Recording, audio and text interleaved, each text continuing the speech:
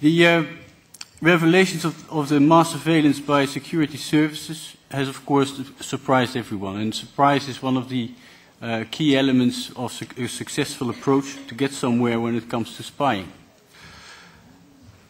But because it's such a predictable element, more or less, you can expect that people will be spying. We were expecting people to be spying also on our data. That's why we are well protected and prepared.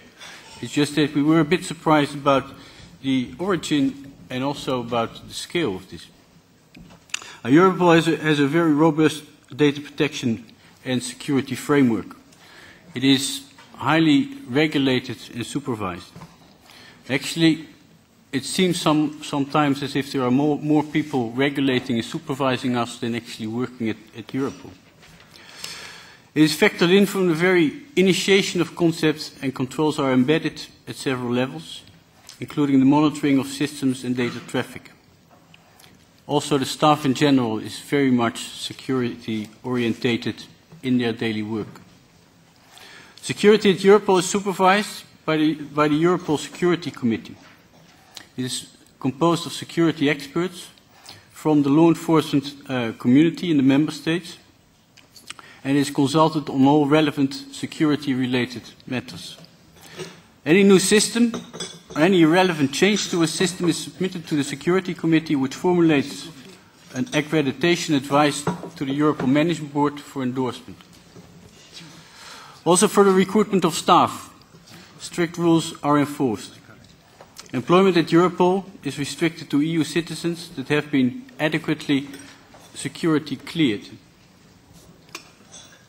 Of course, key vulnerabilities remain. These apply to Europol, but of course also to other agencies and national services. These are in particular the dependency on external ICT services and external data traffic. Outsourcing of ICT solutions at Europol is limited to some non-operational systems that run on a separate network. All consultants that work at Europol in ICT have to be security cleared before they start, and all their work is supervised by Europol staff. They do not have access to the business systems that are running operationally, nor do they have access to any of the data processed. Europol does not use cloud services, nor external hosting of any of its operational ICT services. As to the external data traffic, Europol has a highly secured network that extends to the national units of the member states and most of its cooperation partners outside the EU. Strict rules have been specified for such interconnections, imposing conditions for the connected state on the interconnection to the Europol network. All traffic on the network is encrypted. The firewalls at the endpoints of the Europol network in the connected states are controlled by Europol. And prior to any interconnection of a third state, an inspection is made in regard to the security and data protection safeguards. Europol has limited visibility on the security frameworks of other agencies and national law enforcement services. Participates in the advisory board and the management board of the EU Large Information System Agency as observer. Furthermore, it participates in the Council Working Party on Information Exchange and Data Protection, so-called DAPIX, where it promotes the emphasis on security and data protection. In general, Europol expects that its emphasis on security may not be representative for other institutions, since for us this is, as I mentioned, our core business. And also the people that come to work at Europol come from an environment where also there's a very strong focus on security. We recruit for our operational business people from law enforcement institutes responsible for organized crime and terrorism, and also back home they're used to a very strict data protection framework. But outside Europol, we can imagine that the culture that we have, because of our core business, may be different, but we do not know. Key vulnerabilities that we could consider are first and foremost the corporate culture of such institutions. Then there is whether or not the staff is accredited, the use of external ICT services for system development operation, including cloud services for external storage, the exposure also of its core systems to the internet.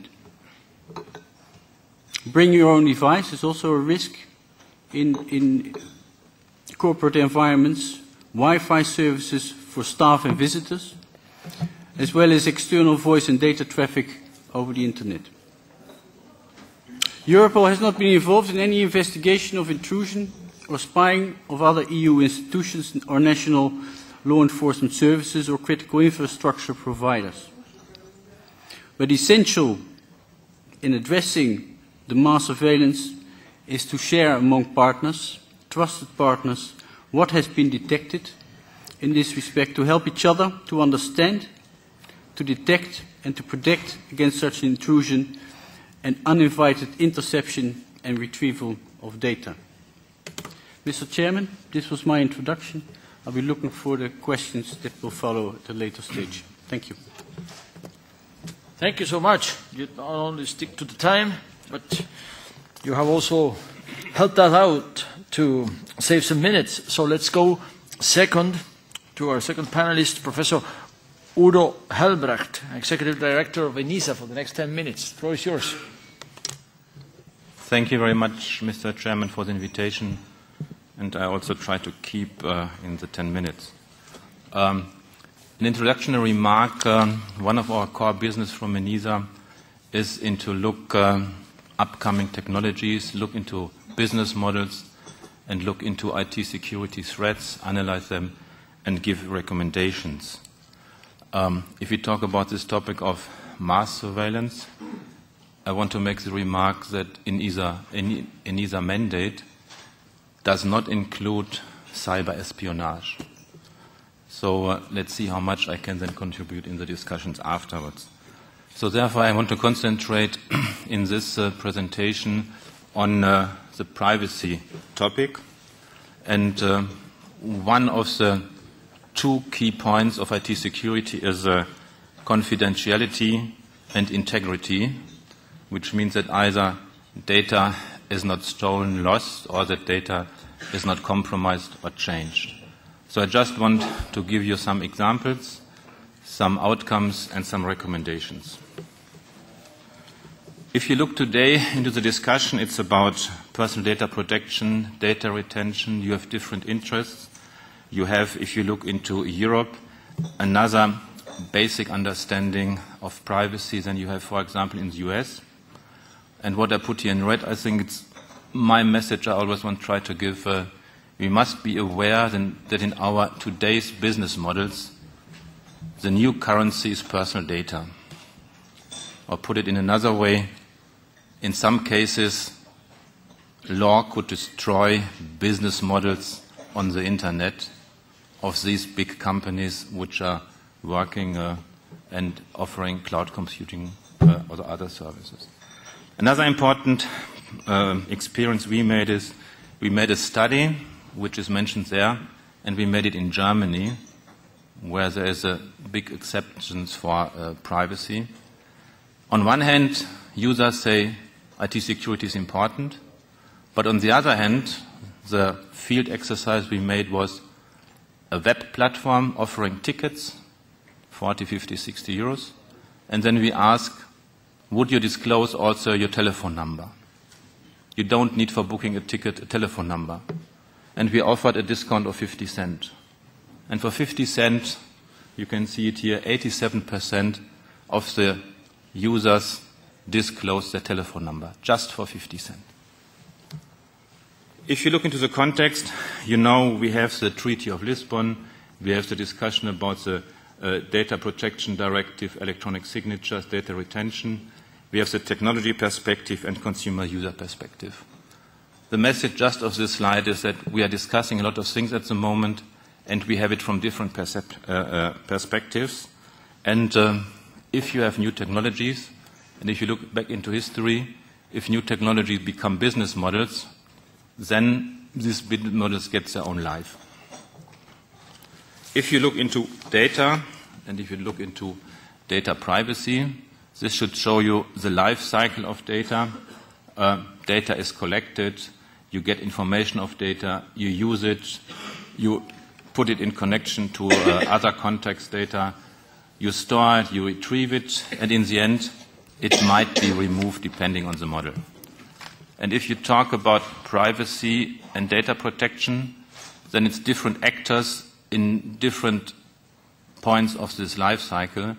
And if you talk about confidentiality and integrity and availability of data, it's from a technological and business model perspective different in these different steps of the light.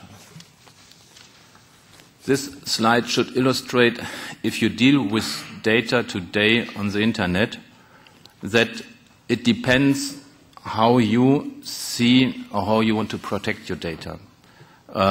You have cases where your data is really posted and spread out the world. If you look, for example, what is on the left side, Google+, not so many people currently use it, so the outreach of the data is not so much. If you really don't want to expose the data, you only have the possibility not to post it. But I think we all know from the discussion that from this perspective, it's, let me say it carefully, all US-driven business models and companies where we put our European data. This is just an overview that we have a lot of data breaches out there. It's from the last couple of years. It's just figures where more than 30,000 records were stolen. Some of them become public. Maybe nearly 2 years ago, remember, it was about Sony when they lost their user data, and a lot of data was lost. But there is also other companies, maybe some of you even don't know, where data is stored and data was lost for different reasons. This is from the Commissioner Office in the UK. It's just about the middle of the year. It gives you data breach incidents which are there. Interesting, there's a peak in the healthcare area, but this might be due, and it's also interesting to think about, that it's because there's a strong regulation about breach notification in this area. So you might not be able to compare to others because if you have a sector where breach notification is not mandatory or obligatory, then it's different when you have statistics about this. This is something what we did together with the Article 29 working group. It shall only show you that we started already in 2012, and then in 2013 we finalized it with a technical subgroup of the Article 29 working group. The intention is really there to give more protection and rules when you deal, how you deal with data. And I think, at least from my side, I think we have a good cooperation and then we try to support as much with our technical competence the Article 29 working group. This paper will be published in a couple of days.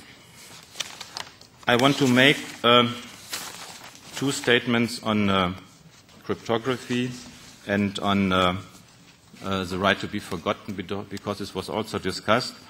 The message here is, if you talk about protection of data, then we have a lot of technologies out there in the field which could be used to protect data, but they are not implemented, not used, or they are not a business case for companies. What I mean by this is we have encryption. We have different types of encryption. You can get very good encryption, which is hard to decrypt or to hack. And you should think in your private and business life about the fact that the question is, how long should be a data secure for yourself or for your business? If you run a project for half a year, and after that you might not need to really have the contract with another company in the same way secured. If you have, let's say, a governmental meeting with another government where you want to talk behind closed doors. If it's in the newspaper after a couple of days, you don't need to secure this data longer than a couple of days in some cases. So what I want to say, in some cases it's enough if it's hard enough for the other side to hack the data, but in some cases you want to keep your data secure for a lifetime, for decades of years, then you need much stronger encryption. But you have a lot of technologies available you could use. The same is for qualified electronic signatures. We have this technology out for more than 10 years, but we still send around emails which look like postcards written with a pencil. Everyone can read it, and everyone can change it if you want it. So if you would use these technologies, it would be easily to secure emails.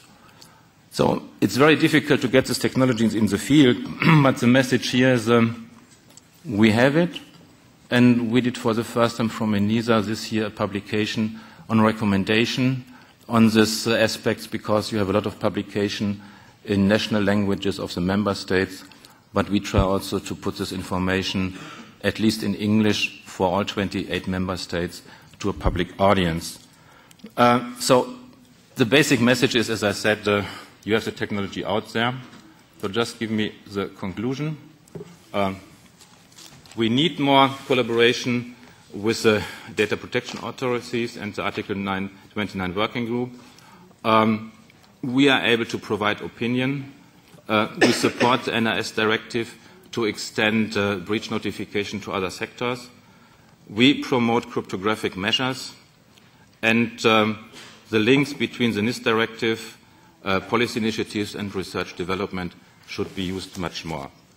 And this is just advertisement we have with the next Greek presidency privacy forum in Athens next year, and everyone who wants to talk about privacy is invited to come there. Thank you. Thank you, Professor Udo Helmbrecht, Executive Director of ENISA. Now, as foreseen, we're going to move on to the third panelist here this afternoon, who is Mr. Florian WALTHER, Independent Information and Technology Security Consultant, for the next 10 minutes. Yeah, hello. Thank you for having me here. My name is Florian WALTHER. I'm from Germany. I worked the last 12 years as a security consultant and as a penetration tester. So my job was to break systems.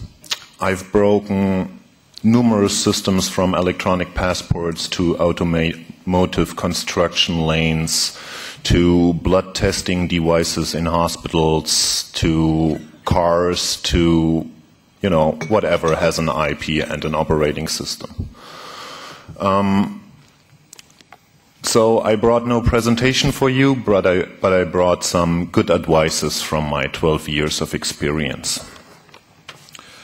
The first thing you have to understand is that there is no 100% security, and there never will be. Security is always a right on the edge, and you need to balance things. Security is not about being secure or not being secure. Security is about balancing things out. A balance between usability and security, for example, a balance between costs and security. So you can't get 100% security. You can always just put the bar as high as it is needed to frustrate attackers so they don't hack you and they don't enter your networks, because it's too much hassle and too cost-worthy for what they get out. That's said first.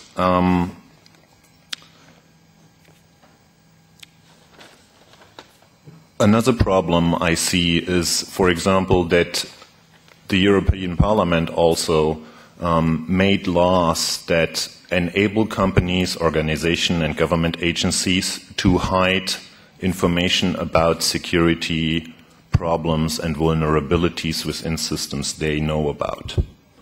As long as those organizations, companies, agencies are allowed to hide their information that they already have on security problems within common computer systems, you have no chance to catch up, because they know already about the holes and you don't.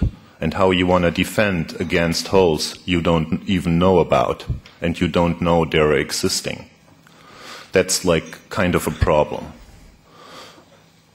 Laws like this was also made here. I was here in the LIBE committee to talk against this. Unfortunately, nobody listened. Now we have to deal with the consequences. Another thing you need to look at is like budget, for example. I mean, the NSA has a budget of 56.8 billion US dollars a year. How much is your budget about IT security? And how much is your budget about toilet paper? It's probably higher. Think about this. And you can't, you can't estimate that you're not being attacked or not being hacked as long as you spend more money on toilet paper as on IT security, and as long as adversaries like the NSA have even far more budget than all European institutions combined have on IT security. But it's not only a question on budget, it is also a question on knowledge of your staff and your personnel. How good are the people that work in your IT department? How well do they understand the systems that they are taking care of? Do you have any idea about this? Probably you don't. And probably the people working there also have just limited knowledge about the systems they are using. I mean, they buy ready, off-the-shelf software from mostly American companies, where the standards the systems are built after maybe have been made or influenced by the NSA. How you want to get your system secure if you start off with those kinds of operating systems, office software, and so on? Have you ever thought about this? You should. As an attacker, you have a strategic advantage compared to defenders of computer systems. Because as an attacker, you only need to find one hole. As a defender, you need to find every single hole. So this brings me to not only you need to have good educated staff, and enough resources and good systems to protect your infrastructure. You also need to have the possibility and the ability to realize when you get hacked. In the hacker scene there is this saying which goes like, there's only two types of organizations on the internet. Those who know that they are hacked and those who don't. And the EU institutions are probably part of the latter one. This is something you should also think about. You need something like rapid incident response. You need to be able to deal with hacks when they occur and not like 6 months later. Because always remember, the best hackers are those who you never find out that there was there. And all those hackers out there, and especially the state-sponsored ones, are good hackers. Trust me. They know what they do. And they know your systems inside out, better than your own staff. So, when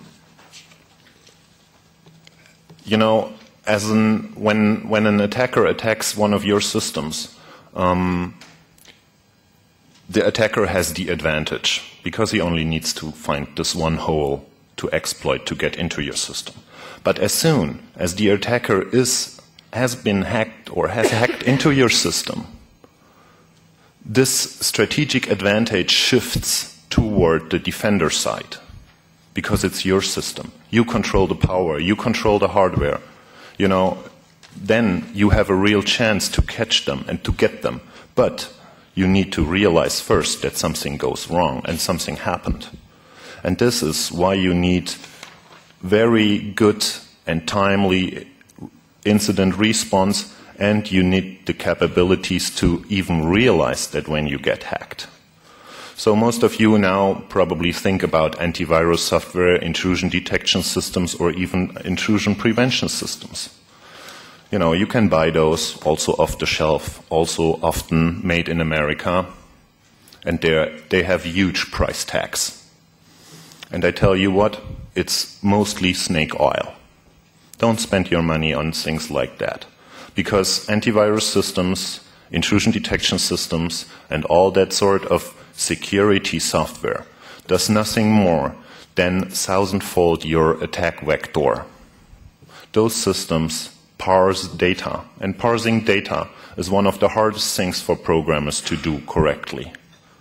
So with such systems in place, you just 1,000-fold your attack vector, but you don't get safer, and your systems don't get safer.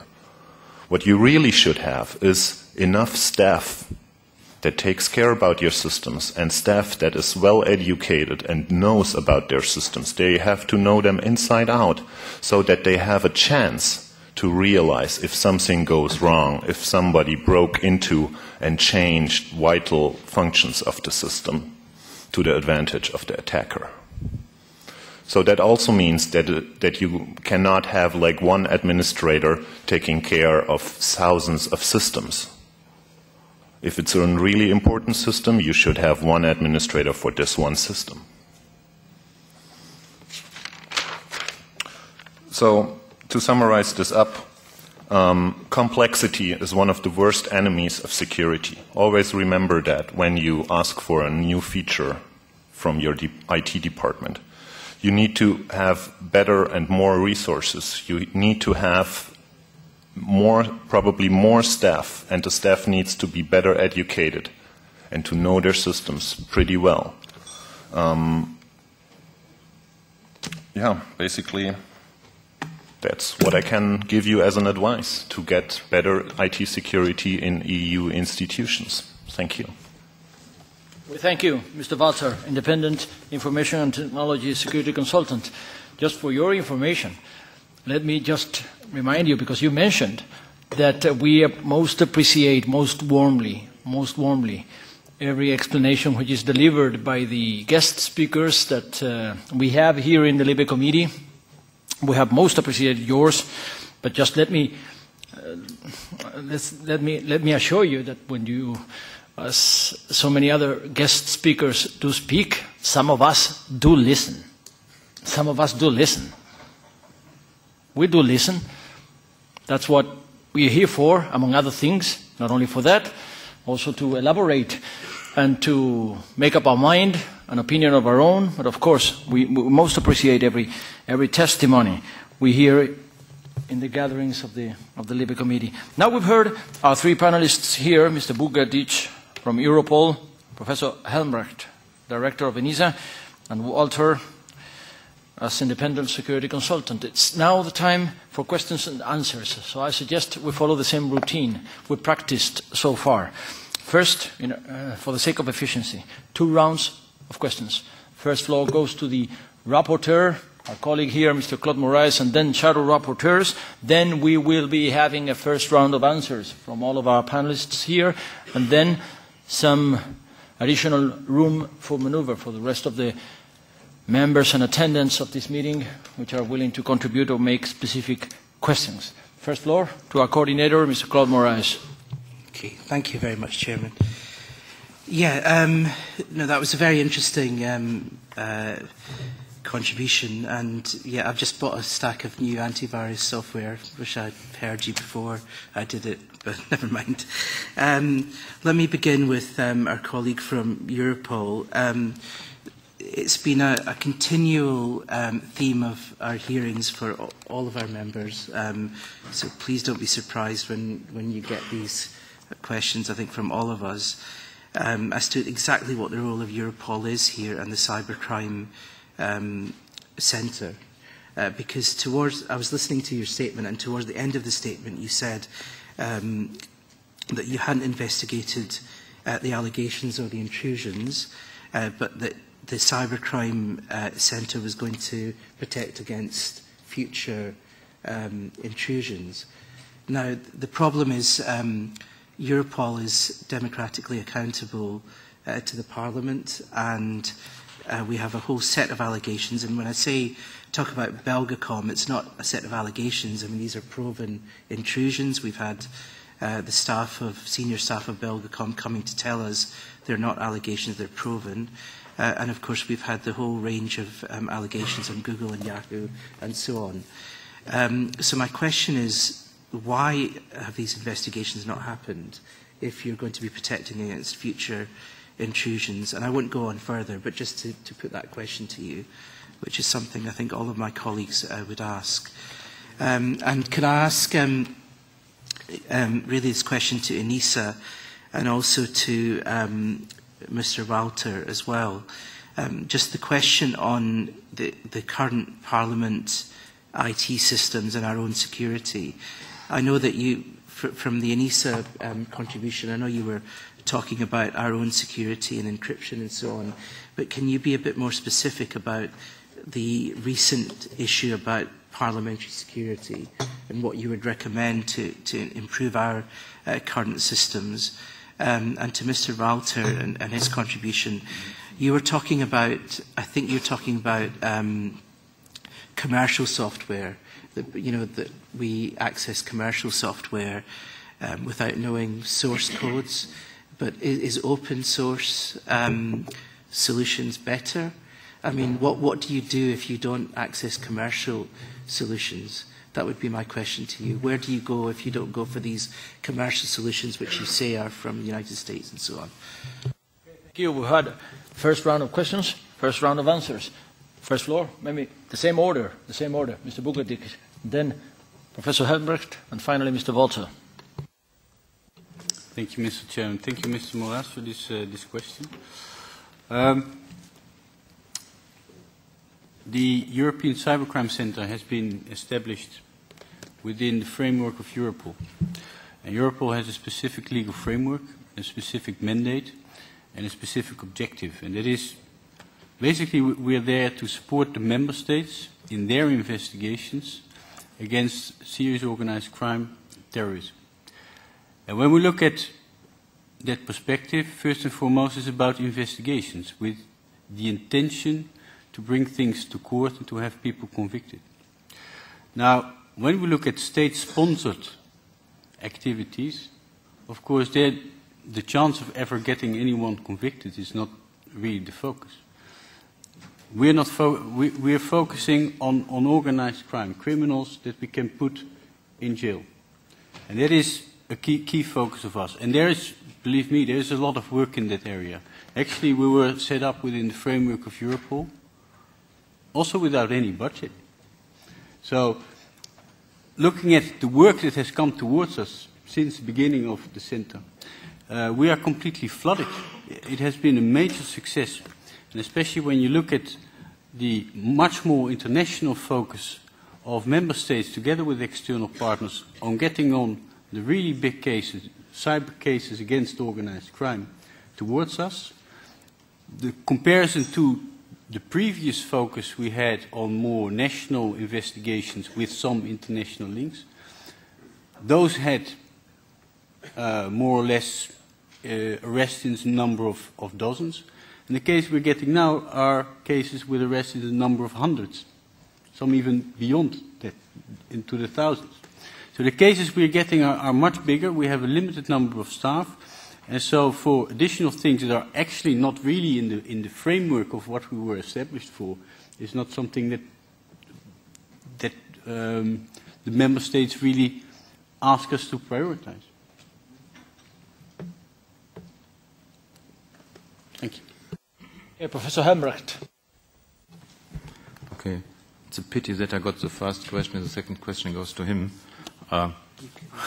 ENISA is not in... You can shift if you prefer to. I have answered like too to? if you... Okay. Let me say the following. ENISA is not involved in IT systems of EU institutions. So we don't know about the status of this. So unfortunately, I'm the wrong person for this. But just give you an example about open source versus this, let's say, not open source. I think the problem is, if you talk about IT security, that IT security is a business case for those who provide virus detection, firewalls, and this kind of stuff. And you must write it in red. IT security is not a business case for all the others. That is the problem. This means if you are a company and you sell a product, then the question is, why do you spend on IT security? How much do you spend on a mobile phone if you sell it? How much do you put IT security into a car if you sell a car? And we don't have found, from the experience with ENISA, any model which is an initiative that IT security becomes a business model for those where it's horizontal.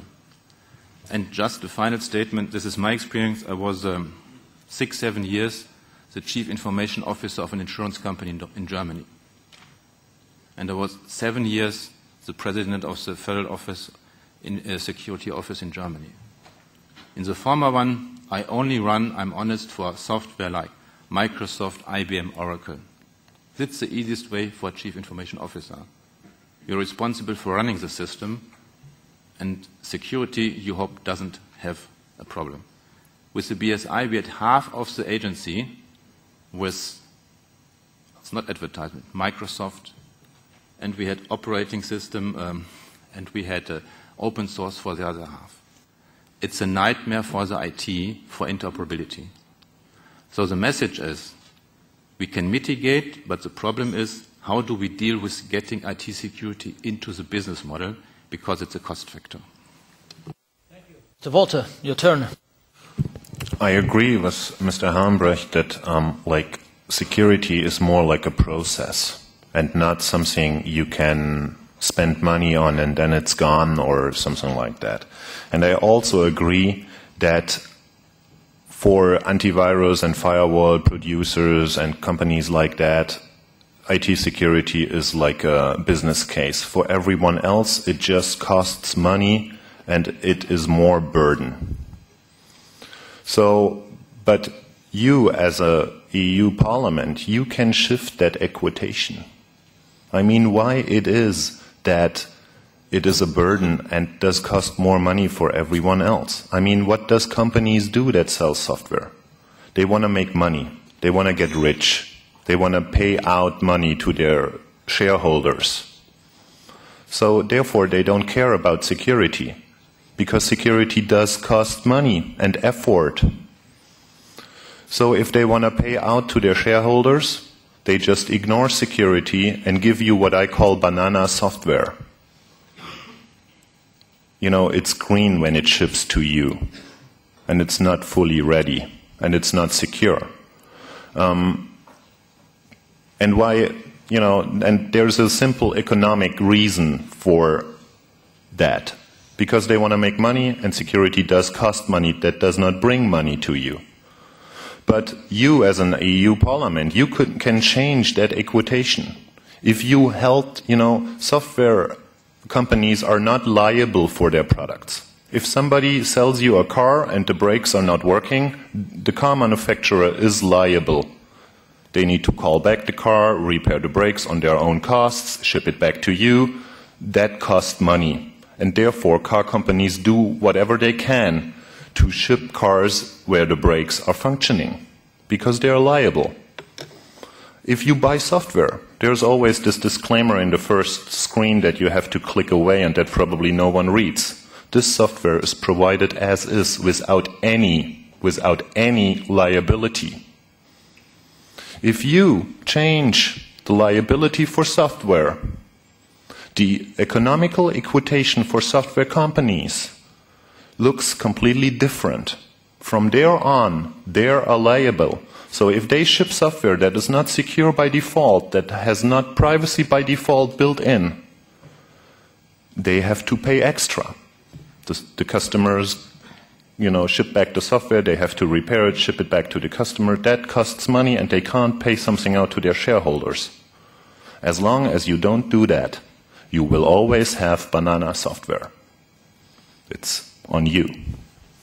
Okay, now let's have a second round of questions from the shadow rapporteurs. We'll get started with Sophie Infeld. Would you? Yes, thank you. And thanks to the three gentlemen for their introductions.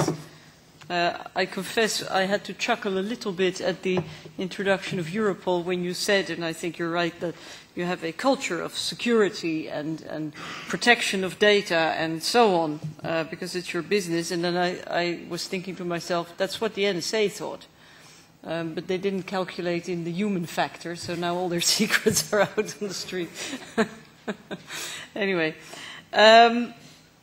No, well, yes, it's a bit, I'm a bit depressed after the words of my neighbor here, because it seems that there is never enough security.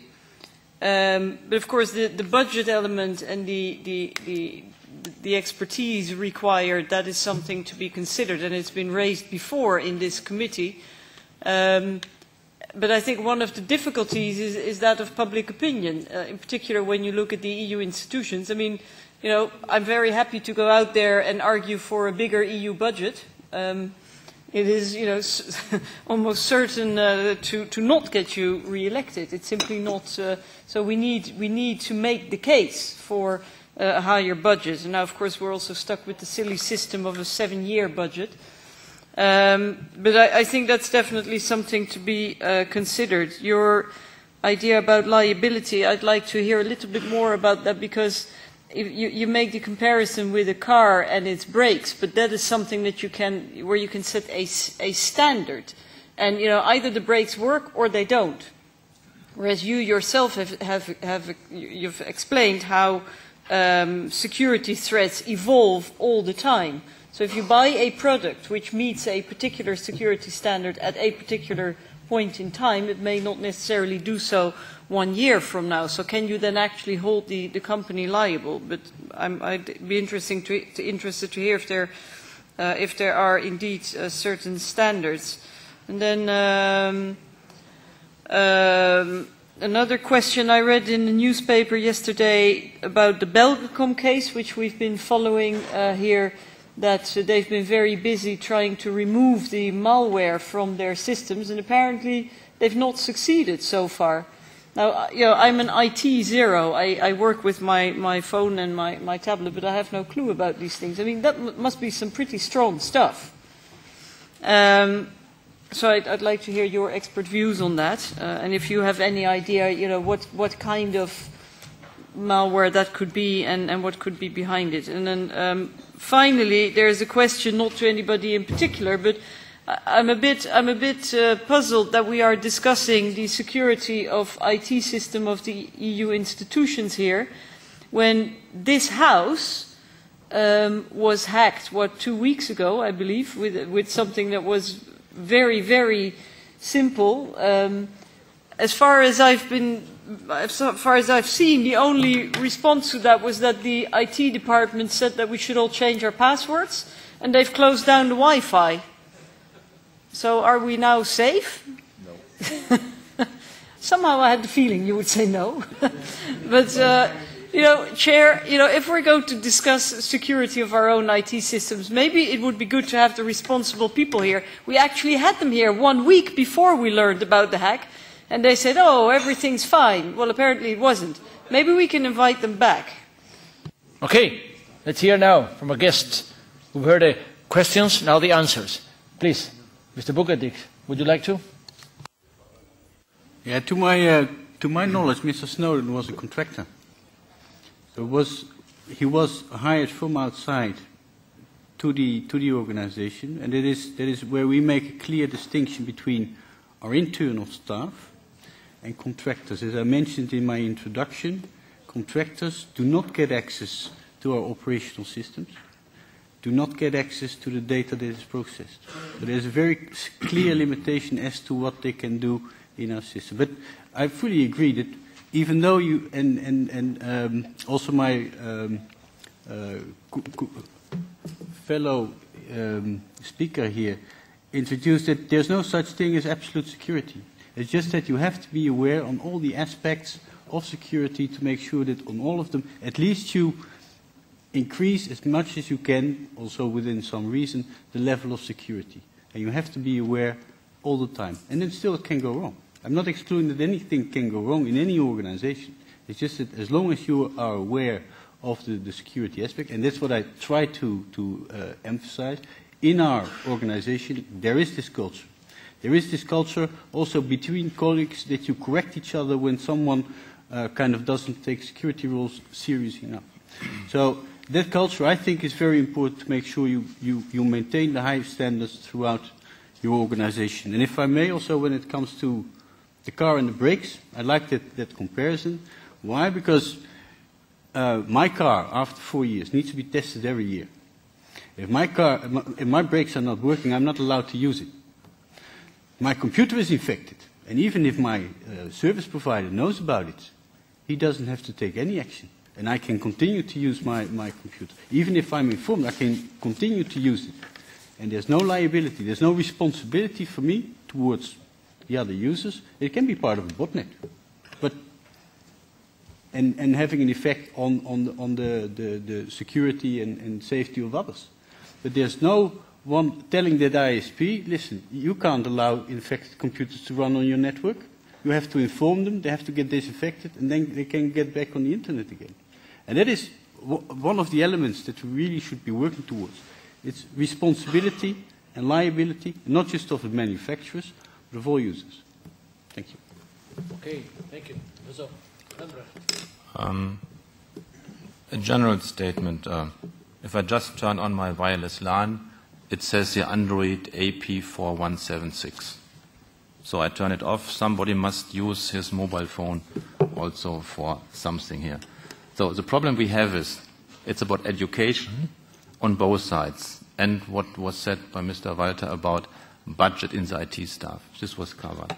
But the problem is that we have a technology where we did not grow up with this. We are not socialized for this. And the problem is, if you look back, the internet was designed very simple, with very simple standards, with very simple protocols. And what we did over the last 20, 30 years is building security on top. And the problem is that not everyone uses the top security possibilities, encryption if you enter something. And the problem is, if you look for this, what happened with the email passwords from the parliament, it's very, very easy still today to put somewhere a wireless LAN hotspot as a private person and then get the data traced, and then you can read passwords, you can read emails, and then the data is lost. So it's good to ask to change your password, but the problem is the usage of the technology. And I think this is something that you don't drive with 200 kilometers on a wet street. You know this. But you do the same here. And I think it's then a question that we need both. I could not agree more with Mr. Walther. We need better implementation of technology, governance structure, education. And on the other hand, the question is how can we educate the users that they're aware of the risks and are aware when they use this or that. Thanks. To first sentence to the first question, which I haven't answered. With open source software, you can at least look at what the software is doing because you have the source code. And in case of emergency, your programmers can fix it because they have the source code. With commercial software, you basically use a black box which you have no idea about what it's doing. To the other questions, I start with the hacked wireless LAN here in the EU Parliament 2 weeks ago.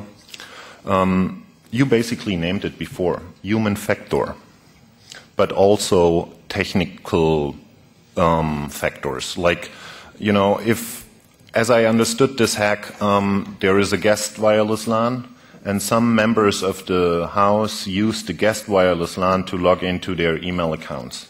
And while the credentials was transferred on the air, somebody took them and could enter the mailboxes and the systems with that credentials. So one problem here was that people used the public wireless LAN where everyone can connect to and can sniff the data that is transferred on the network to enter their email thing. That's the human factor.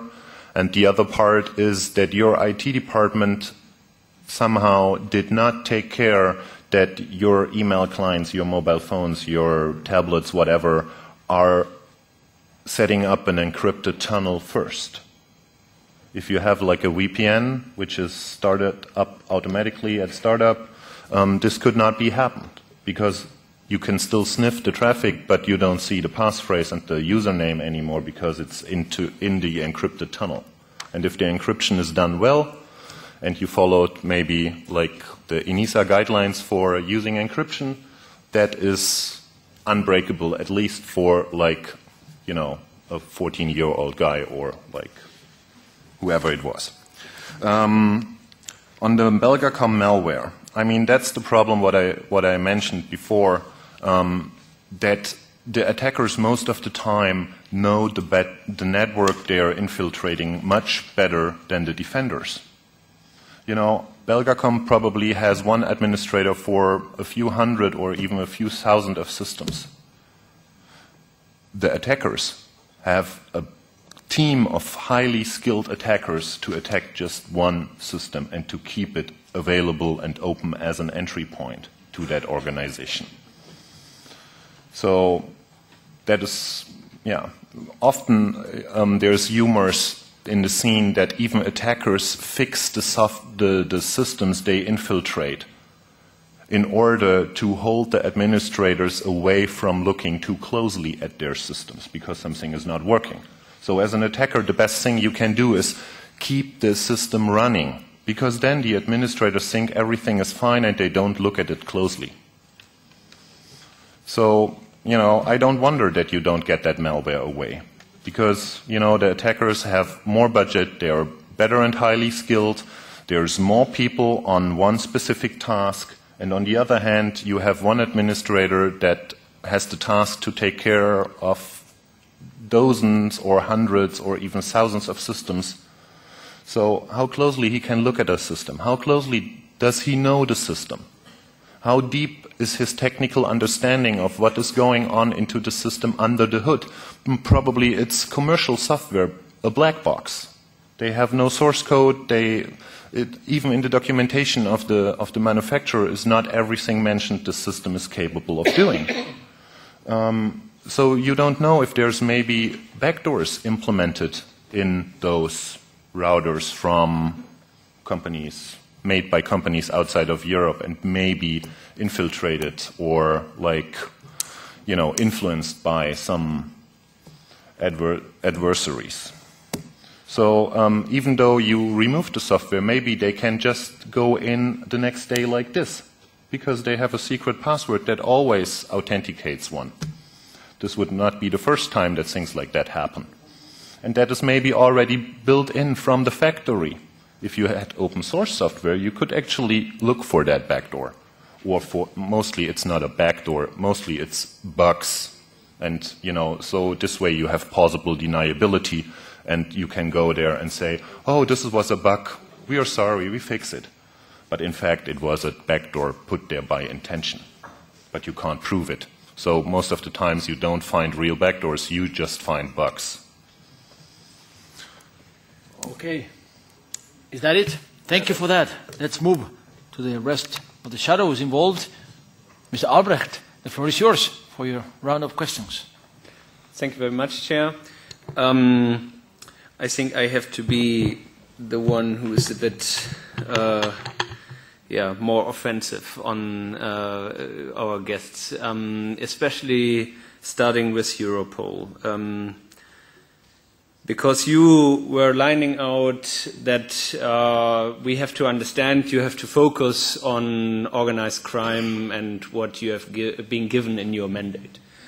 If I have a look in the Europol yearly report, I see things like animal rights, terrorism you focus on. It's in your report. I mean, there are so many issues in your report. And now we talk about cyber attacks, if not going until the notion of cyber war taking place in the European Union by attacks which we don't know completely who have launched it, so we cannot exclude that it's perhaps a criminal or an authority acting above the law or whoever. We cannot know, because if there's no investigation, we don't know exactly. But it's an attack, and it's not a small attack. The attack on the Belgacom company is huge. The attack proven in the documents by Edward Snowden on servers in the European Union of Google, of Yahoo.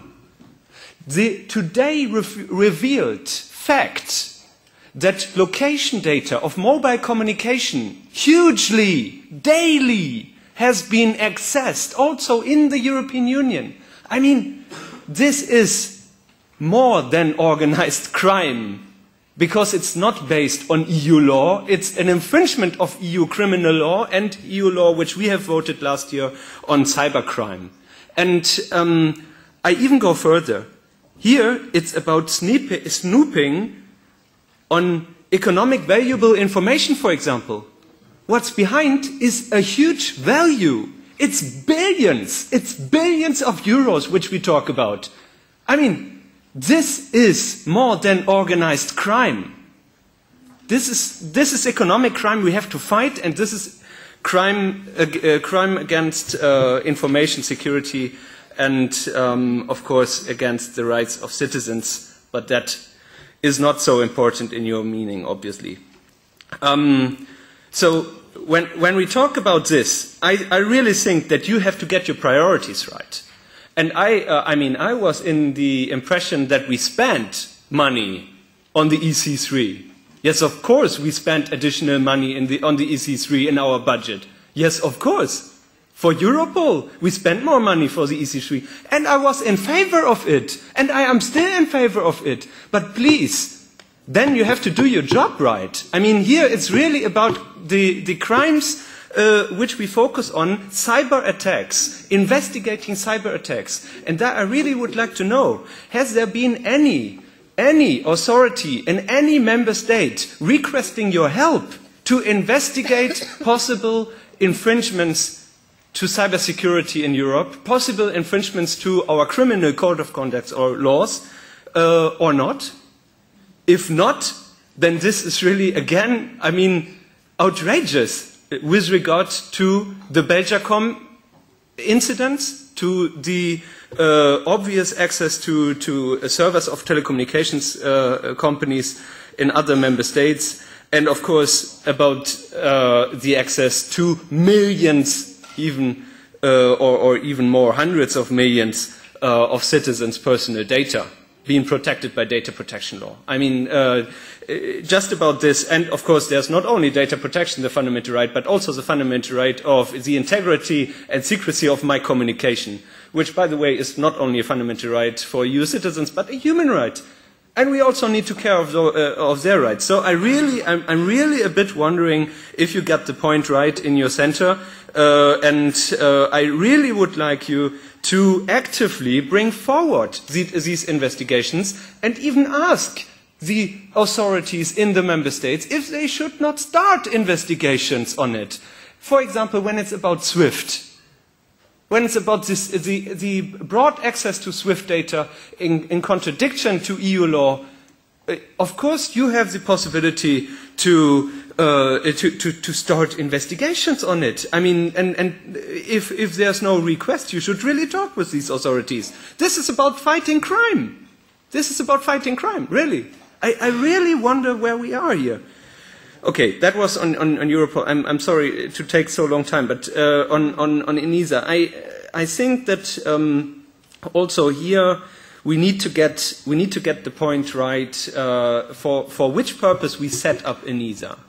The European Network for Information Security, the European Agency for Network Information Security, and I think that this covers, of course, the protection of all information systems in Europe, and it also should cover those of the European Union, at least if you talk about the CRT, the third teams, where it's about the reaction to to those insecurities. Also, the European Union's networks should be in your focus. But even if you don't want to talk about that, then let's talk about the Microsoft systems on all of our institutions' networks, having obviously huge loopholes, so that some hackers can just access my email account through the Microsoft systems, yeah, and get the content of all these emails. I think here we really have to do something about it, and I would like to focus on that, and I would like to ask also how you see how these loopholes can be closed with these companies, and what is necessary from the policy side to be changed. If you think that, if you would agree that we are not there to achieve real network security. And then my last question to Mr. Walther on the loopholes existing. I would really like to know if you know, and on which loopholes you would know when it comes to those cases like Belgacom or other information systems of telecommunications servers or networks here in Europe. Do you know about specific loopholes? Are you assuming that there are loopholes, and do you think that we already somehow have somebody taking care about it? If there's improvement also, since there is the work of ENISA coming up, I would like to somehow get a bit more insight on the actual state of development. Thank you. Okay, this is the European Parliament, this is the LIBE Committee, so it's only clear that we are more than free to state our mind and our views on every subject, but considering that we have 3 sessions this afternoon and we have a timing to go through, please try to refrain to specific questions so that it'll help us with the timing, because there's still some way to go. 2 other sessions in a row this afternoon. Now, time for Athens. Mr. BURGERSDIJK, you go first. Thank you, Mr. Chairman. Thank you, Mr. Albrecht, for these points. When we, you are absolutely right. When we get a case in, we have an open mind. We look at it, and we have numerous cases that come in, huge, massive attacks against financial institutions, etc. And we support the member states in making sure that we get the best out of their resources. And we contribute with expertise, with tools, etc. But in the end, it's a member states investigation. We have no coercive powers. We have no court at the EU level where we can go and prosecute at EU level cases that we would be the initiator of. No, it's a national court. It's a national prosecution service. It's a national law enforcement agency that takes that forward. We have the possibility to request member states to look at things. That is correct. Now, when we find out in our assistance to the member states that certain things are state-sponsored, then, of course, if it's organized crime, etc., then we pursue this, etc. But when it becomes state-sponsored, there are other elements that we have to consider. First of all, is this really what the Cybercrime Task Force was established for? You mentioned cyber war. Now, cyber war goes to the military. We don't work with the military. This is another domain. State-sponsored attacks, especially against the governments, there we're talking more towards at national level, the way it's organized at national level, for the intelligence services rather than for the police services. The way they want to work with us is that these are police cases. Prosecutor is there that in most of the member states has the final responsibility over the investigation. And then the aim is to bring it to trial, to bring it to court to make sure that suspects are convicted. In these cases, when it's really state-sponsored, and especially in cases where they are found, because Mr. Snowden has indicated that this was the case, by default we can assume that it's state-sponsored because we know what the origin is. So our focus and what we do is basically follow the guidance provided by the member states. They tell us what to do more or less and what not to do. They have the investigative powers, and also they take the decisions on what they investigate and what they do not. And last but not least, they certainly decide when or not to involve Europol, EC3 in this case. So that is why, on the basis of what we've seen, we are there and we are asked by the member states to help them in lots of cases. And there's, I mean, if you just look at the damage for the financial sector with all the attacks, if you look at the damage that there is for in general by cybercrime to the broad economic area, we are really supportive to the member states. They're very happy with us. It's just that when it comes to the state-sponsoredness, they are not keen on having our help. Thank you.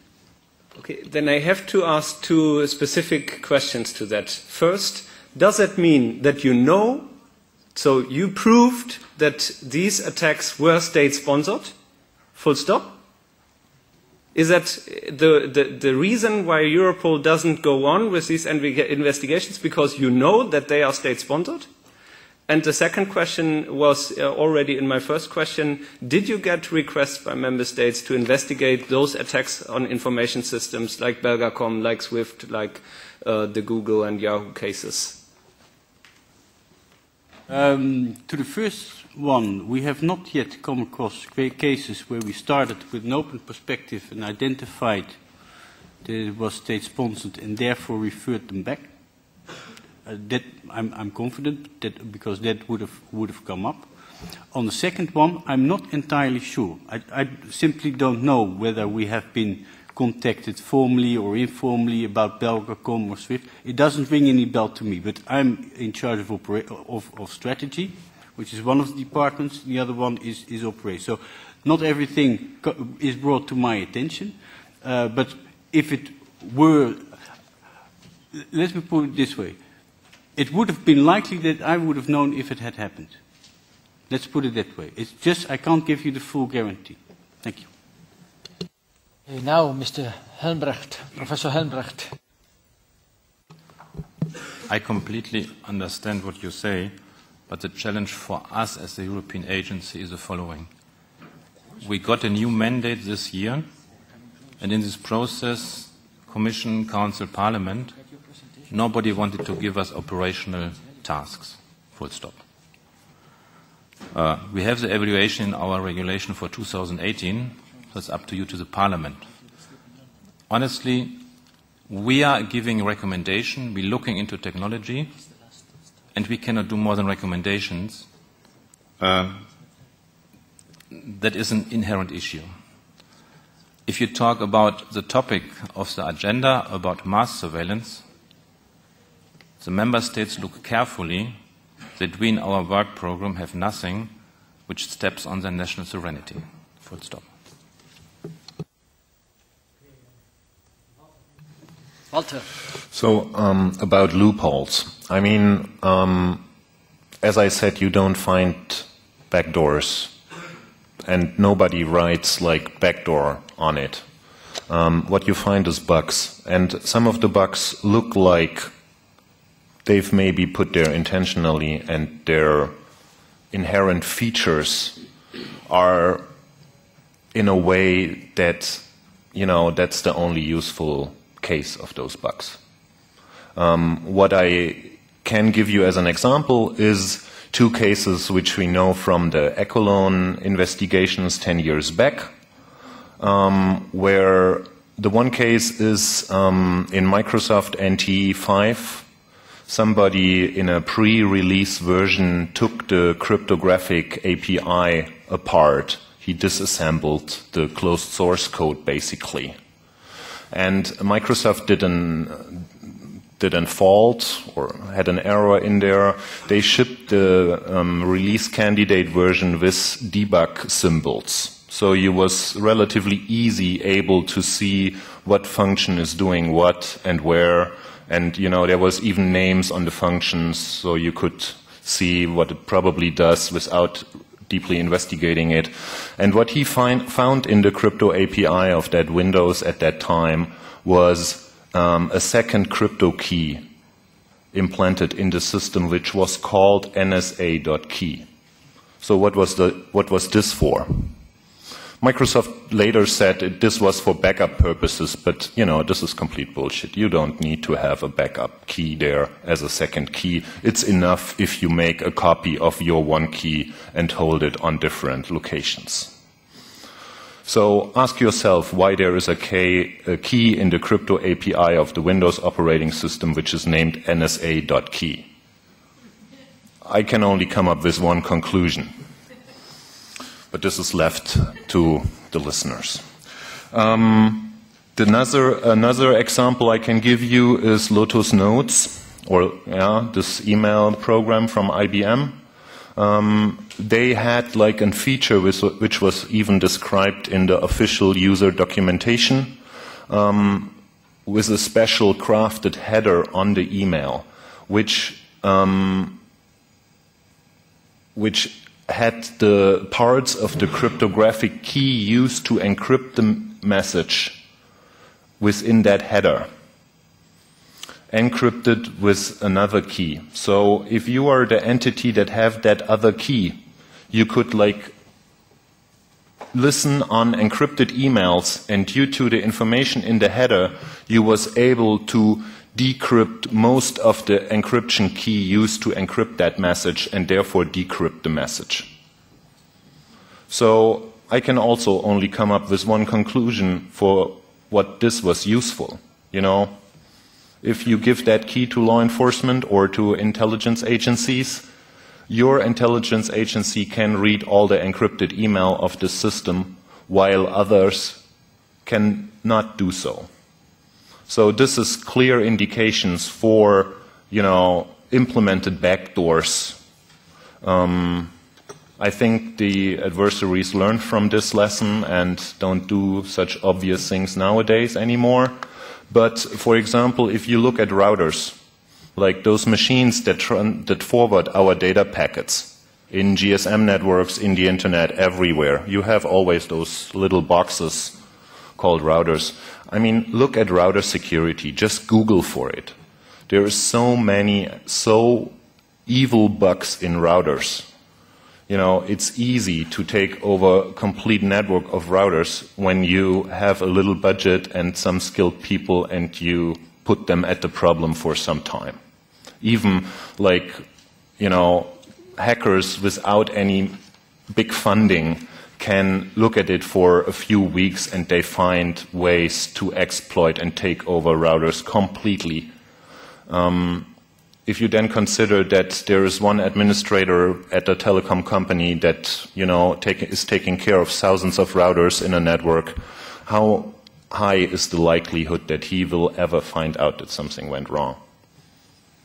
Thank you. We're way behind schedule, but we still have some shadow to hear from. The questions, please, we all should bear in mind the timing. There are 2 sessions to go. Frau Ernst. So ist es. Indeed. Well, if I've understood correctly, that the European Parliament probably spends more money on toilet paper than on IT security, then presumably, there's not a lot we can do about it.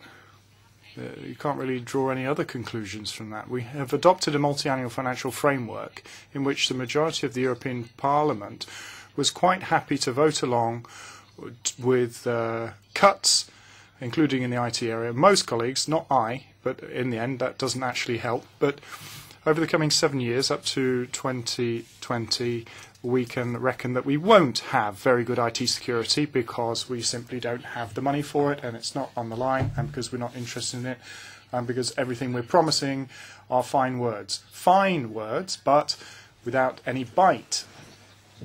So I'm just wondering, you said we need a decent IT system, we need staff who can cover that, who can keep up with the changes and update the system. Of course, it's not just a question of having one head of unit in charge of the whole thing. So you need a different form of organizations as well. I got from my LSU a message saying that there was an incident, I'm informed, and then I'm told, well, you have to change your password. Well, I'm sorry, I'm not sure if that's the way to deal with these sort of things. So the most basic question I can put, what should I do as a member? How can I protect myself? Or what would your proposal be, given that things are as they are, and given that we don't have a great deal of hope to suddenly come up with millions of euros to throw at this problem? We're not going to change the problem. We're not going to be able to deal with this in a proper way. Secondly, Europol, did I understand you correctly when you said that you do not know if there have been incidents or not? I mean, how do you know that? How do you know that really? Now, turn for answers. Mr. BURGERSDIJK.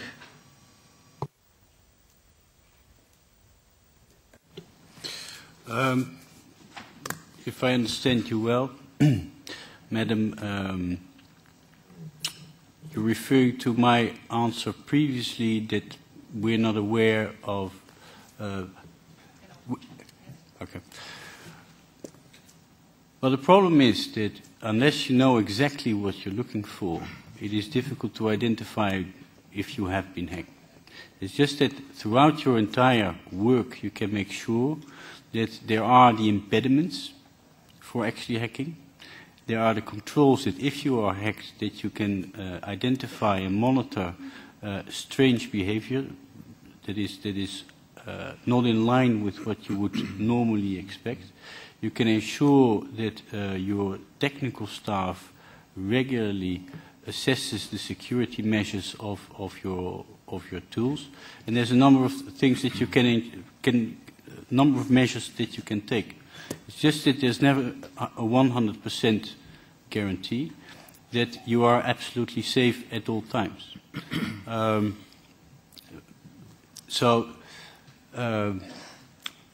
Basically, there is no 100% guarantee. It's just that what can be done against it, to prevent it and to identify it, to detect it if it has happened, that we have done. But I think that applies to everyone. I mean, I don't look every day under my car to see whether there's a bug placed under it somewhere. I don't do it because I really don't expect that. But if you do that, if you are aware of that, and you would inspect your car regularly, and you put it every day in a locked garage, then you already are minimizing the chances that something like that would happen. Thank you. May I answer in German? Ich glaube, da müssen wir... Well, I think we have to keep things in perspective here. The European institutions are doing a lot for IT security, and I'm sure they spend more on IT security than they do on toilet paper. Well, we do, at least. And it is the case that if you ask us, what can you do? Well, there are a number of recommendations, including from ENISA, that you can apply. Behavior when it comes to social networks, or getting stuff from app stores, these sort of things. This is advice that you can have. You can use, say, PGP. You can have electronic signatures on your emails. If you have important things, you should encrypt them. My motto is always that we should use the technology we have in a better fashion and inform you how you can use it, because the things that we have are being used to far too little an extent. Mr. Walther. Since I have no insights in the technology of the European institutions, I don't know for sure how much money is spent on toilet paper and on IT security. In most huge organizations, it's more for toilet paper. Anyway, what you can do, I mean, maybe the resources that are available for IT and IT security can be used more efficient and more focused on to target like the issues obvious. Also, like maybe you can change regulations that you have. I mean, in most huge organizations, the user, as you are in here, cannot like install PGP and sign and encrypt their emails because you don't even have an administrative account where you can change things on your computer. So maybe you need to push forward decisions that enable you to get PGP installed and get like a training how to use it, or to like install it yourself and get the permission to do so. And another factor or another thing which you can do is like train the users, shut down the human factor by learn about how to behave and act securely on wireless LANs, on social networks whatsoever. Part of the 2 weeks ago hack, as I said, was the human factor, that somebody used the unsecure network to send credentials in clear text unencrypted. If you know about this as a user, that you are going to do this right now and that this is dangerous and that everyone can read your password when you're doing this, you probably don't do it. The problem often is that people just have no idea how things work and what they're about to do. And so I can just say, train your users better. Make them aware of the risks they are facing.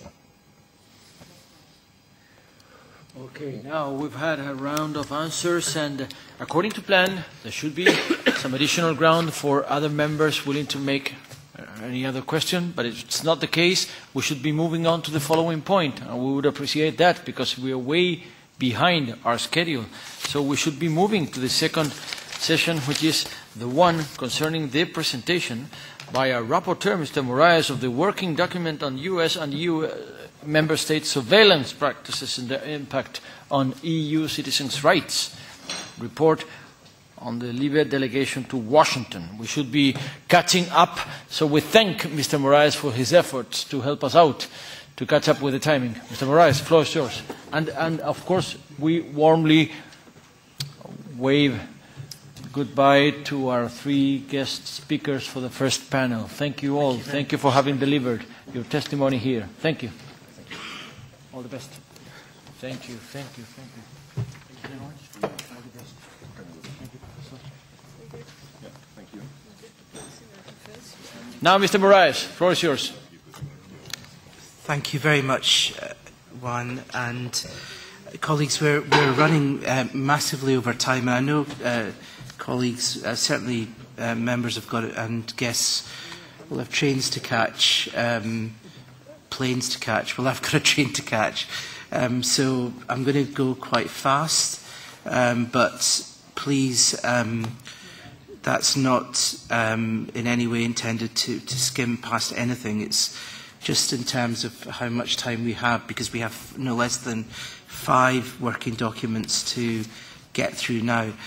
Chairman, if I, in this section, go through the surveillance working document, which is mine, and then the Washington one together, and then open for questions, would that be acceptable? You're free to arrange your... Okay, let's go for the working document on US and EU member state surveillance practices and their impact on EU citizens' rights. First of all, in this working document, which is mine exclusively, not with any other shadow colleague, the purpose of this working document was to present a comprehensive overview of some of the most expansive surveillance programs, both in the EU and US, that were both reported in the press since last June and were the subject of the Snowden allegations.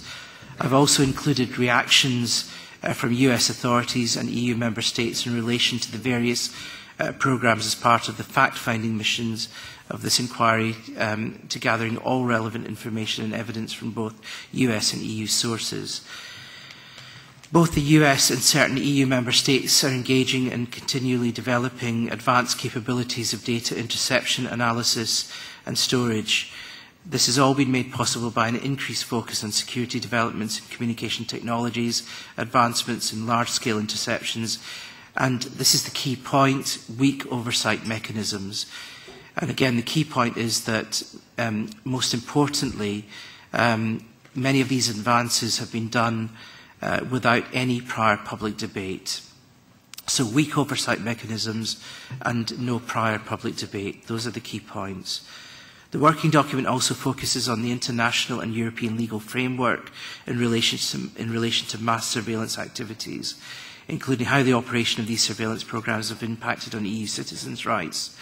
I've primarily focused on the impact on citizens' privacy and data protection rights, but also on freedom of expression, of opinion, of association, right to effective remedy, and right to a free trial. From the LIBE committee inquiry meetings, we have heard that in international law, due to the scale and arbitrary nature of the reports of mass surveillance, these programs appear to be in contradiction to Article 17 of the UN International Covenant on Civil and Political Rights.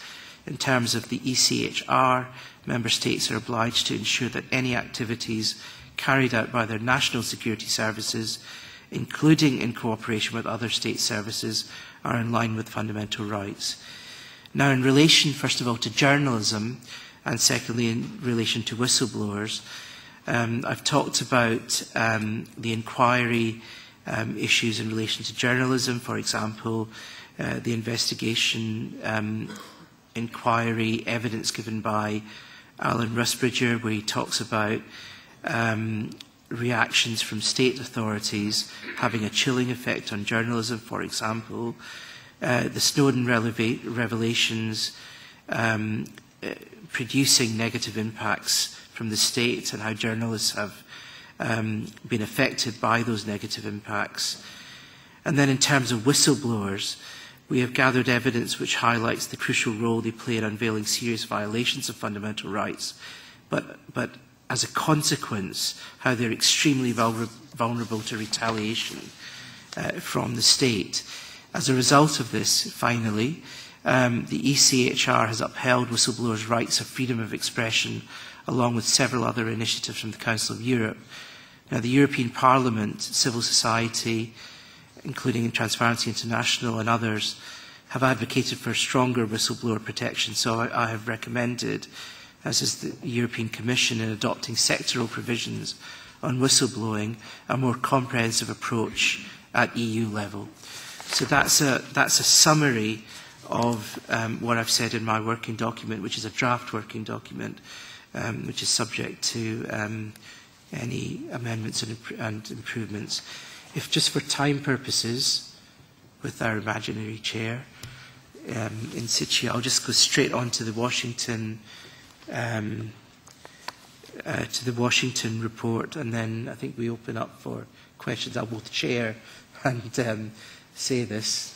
I'll do a dual role here, which is probably slightly undemocratic, but let me just go into the Washington report, which I'll make very short because colleagues who were there know exactly what happened.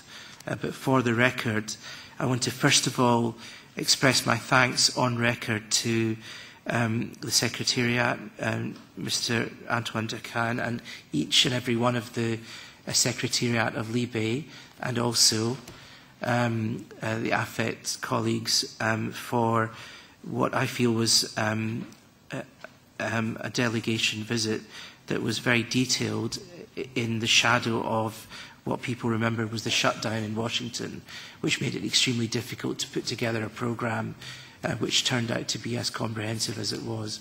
So I'd like to put on record my thanks and the thanks of members for a really comprehensive delegation visit. To talk about the substance for a moment, my feeling was that within 3 days we both covered the congressional part of the visit very adequately with Congressman Sensenbrenner, but also Representative Rogers, in covering both the Committee on Intelligence, but also the Committee on Judiciary. We had ad hoc meetings via our connection with the AFET Committee, and met with Senator Dan Feinstein and the Chief of the NSA, Keith Alexander. We had access to the Department of Homeland Security, but also meetings with Privacy and Civil Liberties Oversight Board, meetings with the board of the President's Review Group on Intelligence and Communications Technology, an extremely good meeting with Robert Litt, the General Counsel, the Office of the Director of National Intelligence, and at the White House with Lisa Monaco, Homeland Security Advisor to the President. And I'm going to miss out one or two meetings, but we came to the end of the meetings with, for example, a meeting with the US Department of Commerce and US Federal Trade Commission on the subject of safe harbour, which illustrated the comprehensive nature of the delegation visit. I'm going to just make a couple of comments. I think it is true that we could have done many of the things that we did in Washington here, but I think I'm sure that members will agree that it was worthwhile to extend part of inquiry to Washington for the added value that it gave us in actually meeting people that we would not have met here in Brussels or Strasbourg, but additionally we made contacts, particularly in Congress, who then visited us here in Brussels. And I think those congressional contacts were particularly important because, if I just make one comment, they've created a connection with Congress on the question of the NSA issue, which I think will be lasting contacts beyond this inquiry report for the Parliament, which I think were extremely useful. So just to take one example of why this delegation visit was of added value, I think that was just one example.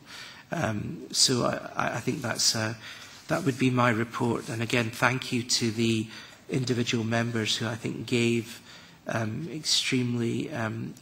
their time in an extremely detailed way throughout those 3 days. And I'll end there to our imaginary chair who is not sitting here. So will I chair this? Okay, so can I now duly chair? And I think for the working documents, I think I should open it now to the members. Will I just move on straight to the next working document? Okay, right. Okay, fine. Right, let's move on to the next working document, which is the presentation of the working document on foreign policy aspects of the inquiry on mass surveillance. Now, this is, the chair is back. Now, this document is co-authored by myself and 3 AFET members, and Mrs. Ana Gomez is here to speak to the document. I'm just going to make a few introductory remarks and then hand over to Anna for the Foreign Affairs Committee. Just to begin by saying that to thank the AFET Committee in particular, who were, as I said, were involved in the Washington delegation and who are providing an opinion to this report. The document, I believe, creates a comprehensive balance on, if I could say, in the discussions in the AFET Committee, the key point arising was this issue of loss of trust in relations between the EU and the US. This, I think, was the key point, where damage in trust between the EU and US had occurred following the disclosures on mass surveillance. And this was the key issue that AFET members coalesced around in this document. In addition to the allegations of mass surveillance, the working document also refers to the spying allegations in relation to Chancellor Merkel, the issues of counter-terrorism and national security, but concentrates, I think, very much on the importance of our transatlantic partnership in the fight against terrorism. It talks about the delegation meeting to Washington, and I think some of the other key points, I think, were in relation, I think, to the area covered very much by Mr. Albrecht in terms of the data protection package. I think this is a very important element of our delegation visit, which I didn't mention on the Washington element, which I want to mention now, which is one of the lasting elements of both the Washington delegation and now mentioned in the AFET report, which I think is, again, the added value of this inquiry, the added value of the delegation visit, is that we are unique in the European Parliament in having an inquiry which has at its core a data protection package.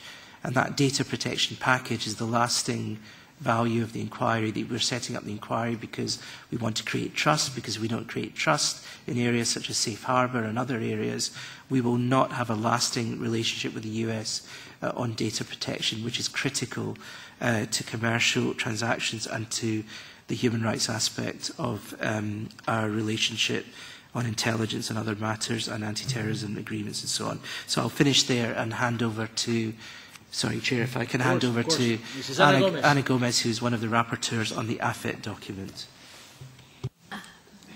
Thank you, Claude, and thank you for the introduction and the comment you've already made to our joint work. Indeed, we believe it was very valuable that we went together and with the different angles from AFET, but as well from LIBE colleagues, we could have meaningful dialogues with our American colleagues. And I must say, being a member of the US delegation going regularly to Washington, I realized that they never paid so much attention to us due to the fact that they had, as we have, the sense that this was a major crisis of trust in our relationship. Because, of course, apart from the already difficult issue of data protection for our citizens, there was the issue of the spying, the no distinction between allies and adversaries, and the clear breach of trust that is implied. I believe as well that our interaction with our different interlocutors, both at the State Department and the NSA, the government, the administration, and at the Congress, was really very important. And I really believe that it helped shape their reply, because I sensed that their reply was indeed very fragmented, very disorganized. We got a line at the State Department and at the NSC, which was not the line that we got at Congress, although at Congress things changed after the meeting with Senator Dianne Feinstein and Keith Alexander. Because Dianne Feinstein brought the Congress closer to a line of the administration, which was to acknowledge that indeed a major problem had occurred, a major serious breach in the trust was there to deal with, at a particularly unfortunate moment because, of course, there is much interest on the US side as well in the negotiations on the TTIP.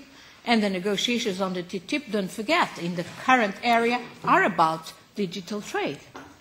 So these things cannot simply be put off the hook. That's one reason why, for instance, we advocate in this report that indeed we really concentrate on the EU-US umbrella agreement on data protection, separate from the TTIP and prior to the TTIP, because otherwise it will contaminate the TTIP negotiations.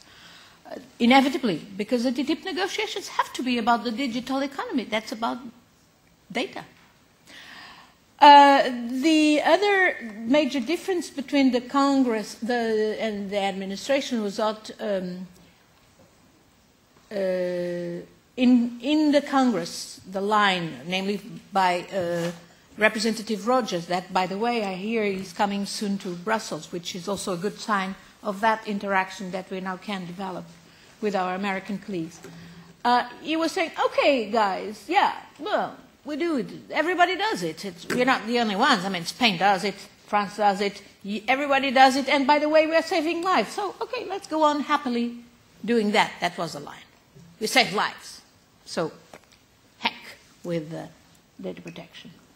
That was not the line of Senator Feinstein, who had the Senate Intelligence Committee.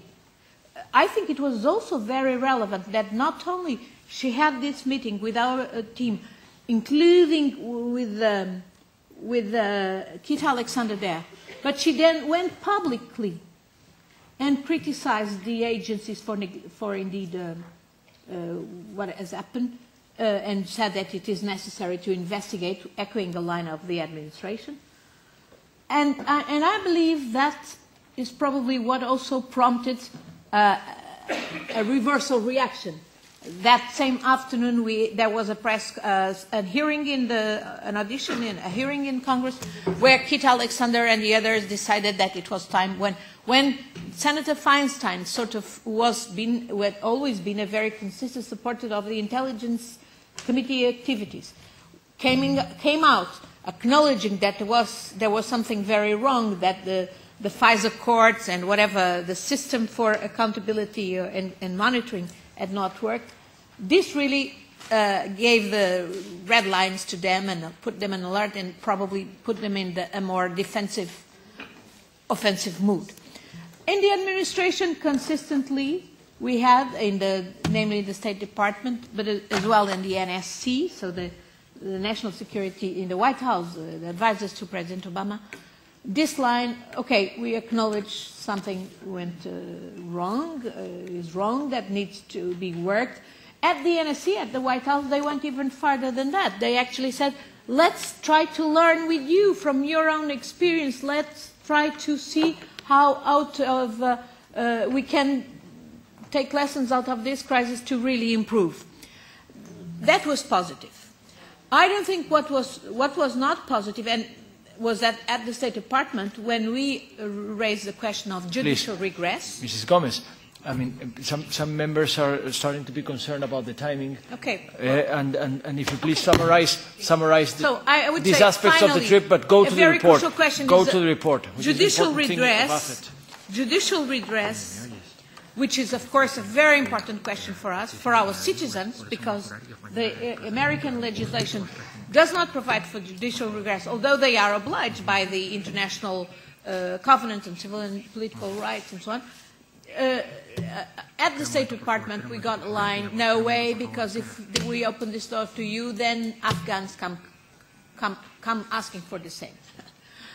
It was not the line we got at the White House. So I think we need absolutely to insist on that. This is a very minimum. And in this respect, I must say that I'm really wondering what does Commissioner Reding mean when she a couple of days ago said that data protection rights don't need to be included in negotiations because they are not negotiable. But they have to be guaranteed for our citizens, and that includes in the US. And I guess it would benefit as well US citizens if they would come to indeed a minimum standard of judicial redress for any citizen, not discriminatory, as it is not our case, and it is their case. I think the other thing I would like to stress is I think this really showed that we need democratic oversight, and so there is a long way to go for us in exercising that democratic oversight, especially when we know that we have divided competences on the European level to deal with the framework for data protection, but then at the national level with national security being still at the national remit. Thank you, Mrs. Gomez. Back to you, Claude. Again, I think in view of time, I think we're finished on this point, Chairman, and we can go on to the presentation of the working document on democratic oversight. Of course. I'm happy for Mrs. Intervelt to introduce if she wants to do that. Sophie, do you want to do that? I'm sorry, my apologies, we've lost Mrs. Ernst. I mean, this is the squeeze on time. My apologies to her and to her staff as well that we've lost her. But if we can carry on, I'm just looking to everyone if we can carry on with this.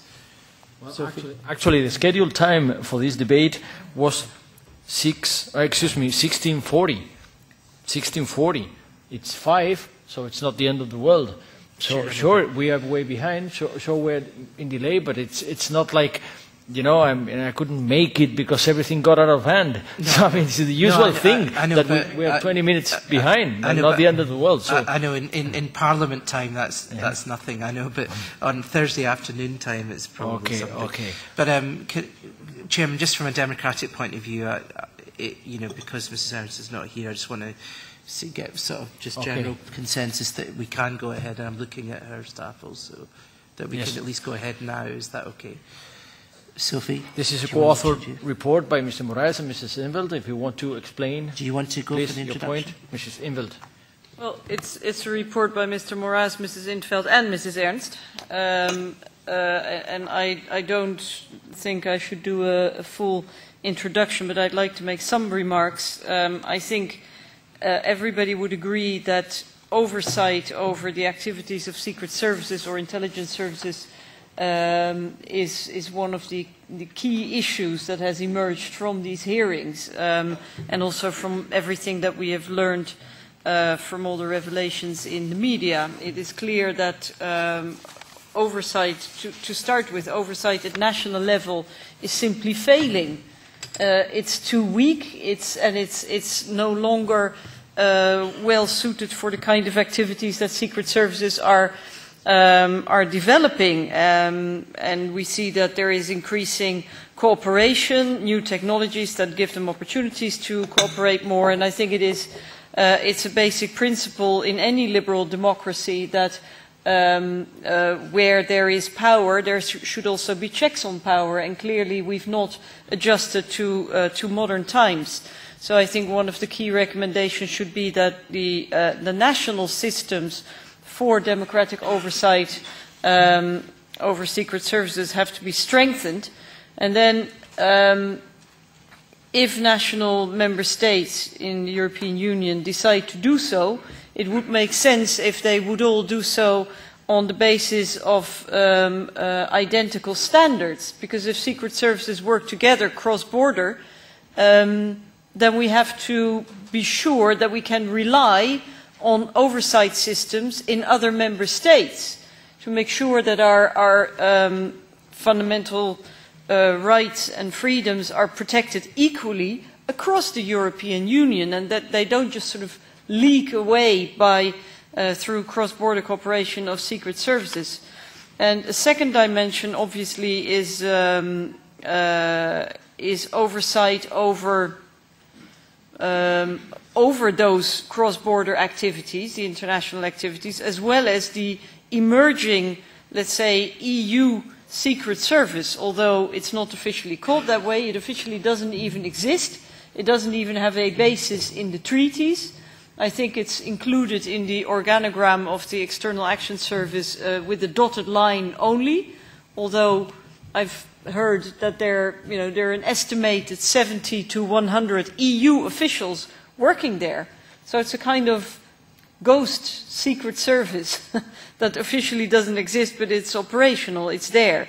And I think we urgently need to organize oversight over INCEN, but we also need to think of oversight mechanisms for cross-border activities of secret services. So I think all those elements are present in the working document, and I hope that what is now called questions, or what's it called? Yes, questions for debate and solutions, that they will be converted into recommendations. And there's one that I would like to highlight, and that is the 4th paragraph under the heading Solutions. And it says a high-level group should be set up. Now, I usually, my skin crawls when I hear things like high-level group or working groups or task forces. It's usually a way to refer a topic or to hit it into the long grass. But in this case, I think that we should think about this very carefully, because we're heading towards the end of this term of Parliament. We'll be adopting these recommendations just before the end of term. And we need to find a mechanism, a way of ensuring that the next Parliament, after the elections, immediately continues the work, and that the recommendations that we will draft will actually be put into practice in the next mandate. I think that's important. Now, if anybody can think of a better term than high-level group, that would be most welcome. But we'll need to somehow,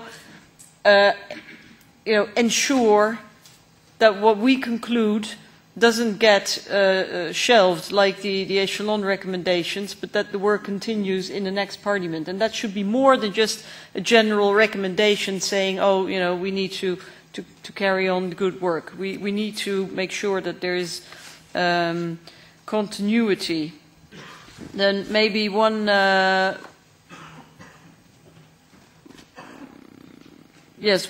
remark I would like to make is about transparency, because we talk a lot about transparency, and I've never heard anyone argue against transparency. At the same time, there is a transparency regulation which is currently in force, which is extremely weak. Council and Commission in particular have a tendency of not applying it in full, and I have first-hand experience because I've made countless requests for documents, and some of the requests, or rather the refusals by Commission and Council, ended up before the court in Luxembourg. However, the proposals to upgrade the transparency regulation are stuck. And I think this House should be adamant that any revision of the transparency regulation should lead to a stronger transparency regulation and not a weaker one. And therefore I'm very concerned by rumours I hear that certain groups in the European Parliament would like to propose that we basically accept what Council and Commission are proposing and that we would go along with a weaker transparency regulation. I will very firmly oppose that. And then finally, I think that something that I have proposed in my report on the annual report on transparency, which I presented earlier this week, is that we have a rule on transparency, but we don't actually have procedures for the classification of documents. And therefore, if any of the institutions refuse access to documents, it's extremely difficult to challenge. The only avenue available to citizens is to go to court. I can tell you, I've been litigating for 5-6 years now. Costs may be prohibitive for the average citizen. So we need procedures for the classification of documents, and that would equally apply to documents relating to intelligence work in the European Union. They should not be automatically exempt. And we should have an oversight body, something like a transparency agency or transparency officers inside the EU bodies. So maybe we can include those recommendations as well. Thank you. Mrs. Inveld, back to you, Claude. If I could just thank you for that introduction. I don't want to add to it because of time, but just on one point, that clearly with oversight we found that clearly this is a national competence and it's national intelligence agencies, and we don't have a legal competence at EU level. So many of the questions for debate in the working document are centred around this, exactly how will we have any EU remit here, and I think that's where we will concentrate, looking at how we recommend things, for example, on ITSEN, and also in how we try and get some transparency for EU citizens, particularly where there was cooperation between intelligence services. So I just wanted to emphasise that, because it's clear that we should also recommend what national inquiries have been doing, which is to strengthen and recommend the strengthening of national intelligence services transparency arrangements where they're weak. That's our duty, because where we don't have competence there, we should be honest and bold enough to be recommending national strengthening and not abrogate that responsibility, because we also represent European citizens. So I think, Sophie, you were implying that as well, and I think I just wanted to add that to the rest of what you said, which I obviously agree with in the working document. I was going to make the same remark. I think nothing should stop us from making recommendations. This is not about subsidiarity or EU powers or anything. This is about fundamental rights. We should make the recommendations. If then national governments choose to ignore the recommendations, then they should explain to their citizens, why they don't want adequate oversight. It shouldn't be for us. We should do our duty to the citizen. Okay, thank you. Now it's time to move to the following point. I mean, you want to dwell on this issue? Because I was going to give you the floor, the following report. I know, but before I get the floor on the other working document, I would like to come into this point, and I completely agree with that. I would like to bring in the idea, I mean, we are now discussing an oversight model for Europol, And perhaps it would make sense to open that up also for INSEN and the intelligence community, and remind that I was a bit surprised when I heard that here in this parliament there are 4 or 5 members doing oversight on INSEN. You don't know? There is. It's an interinstitutional agreement with the Council, or with the Member States only, which I see is, first of all, ridiculous that we don't know. I mean, we are in charge of doing fundamental rights assessment and also, I think, security in the European Union. It's ridiculous that we don't know. And the second point is that obviously those members don't feel obliged to get in contact with us on that. I think here's a severe communication problem in this House. And then I heard that in the interinstitutional agreement, it's mentioned that only the 2 bigger groups have seats in that. I don't know. But, and that one of those have given 1 seat to the Liberals. I don't know who's in there. I just realized nobody knows here, you know. So I just tell you that I'm very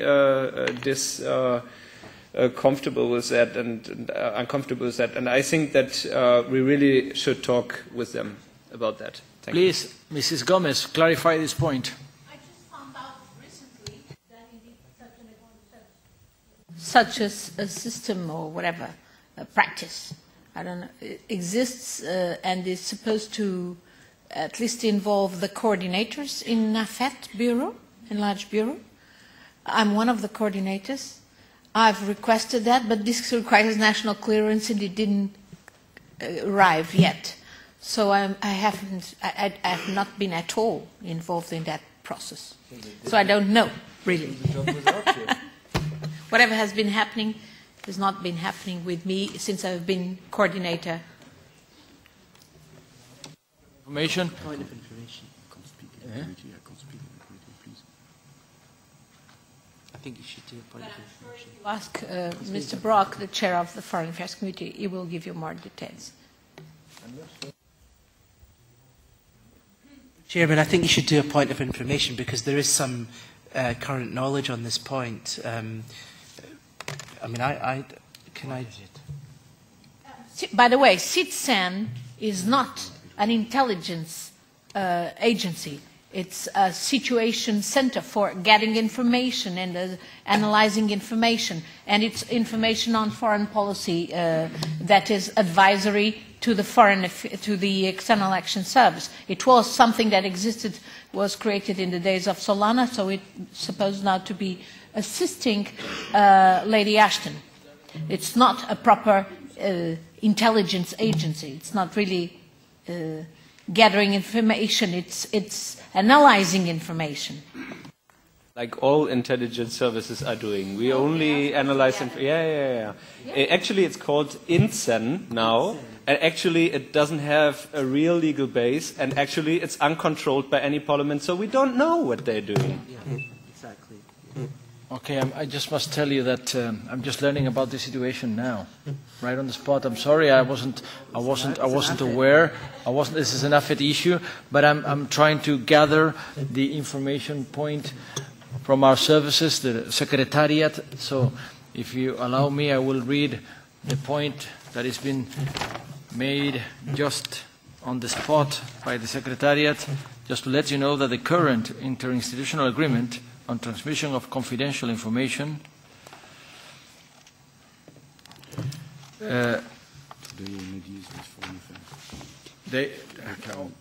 only deals for Foreign Affairs AFET, but there is a new version also with Justice and Home Affairs issues. So LIBE will be associated in the future to this point, to this agreement on transmission of confidential information. I wasn't aware about that. It seems to be an AFET issue, an AFET decision.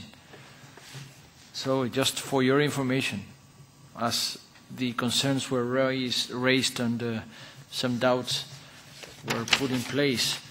Now I think, having heard of this, we could move on to the presentation of the working document on relation between the surveillance practices in the European Union, the United States, and the European Union data protection provisions, which is co-authored by our rapporteur, Mr. Moraes, and the shadow rapporteur, Mr. Albrecht. Who does want to make the presentation? Please, Mr. Albrecht. How many minutes do you want? I mean, it's up to you, but I suggest, as we are way behind, I suggest you just go right to the point, because there should be maybe some floor for questions and answers. Okay. I don't know if there are members enough to make points, but if you please, do No, it's okay. I just wanted to know, so I do it in 2 minutes.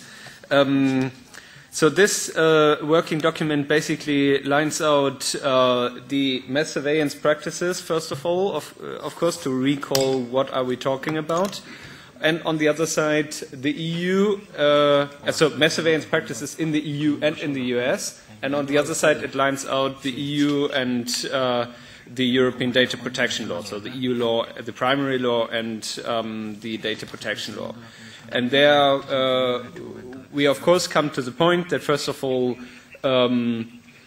generally, member states are obliged to follow EU law, primary law, secondary law, and also in this field there are provisions on data protection. And if you could switch off your microphone, then we wouldn't hear your mobile. Okay, thanks. So there's data protection law and no problem. There's data protection law and cybersecurity law and cybercrime law, and those have to be followed. But of course, there is this notion of national security, which is seen to be an exclusion to EU law and EU secondary law. And there it's obviously still a debate how far this exclusion or this reference of national security goes, and in how far it could carry the possibility for those surveillance measures to not be subject to those provisions.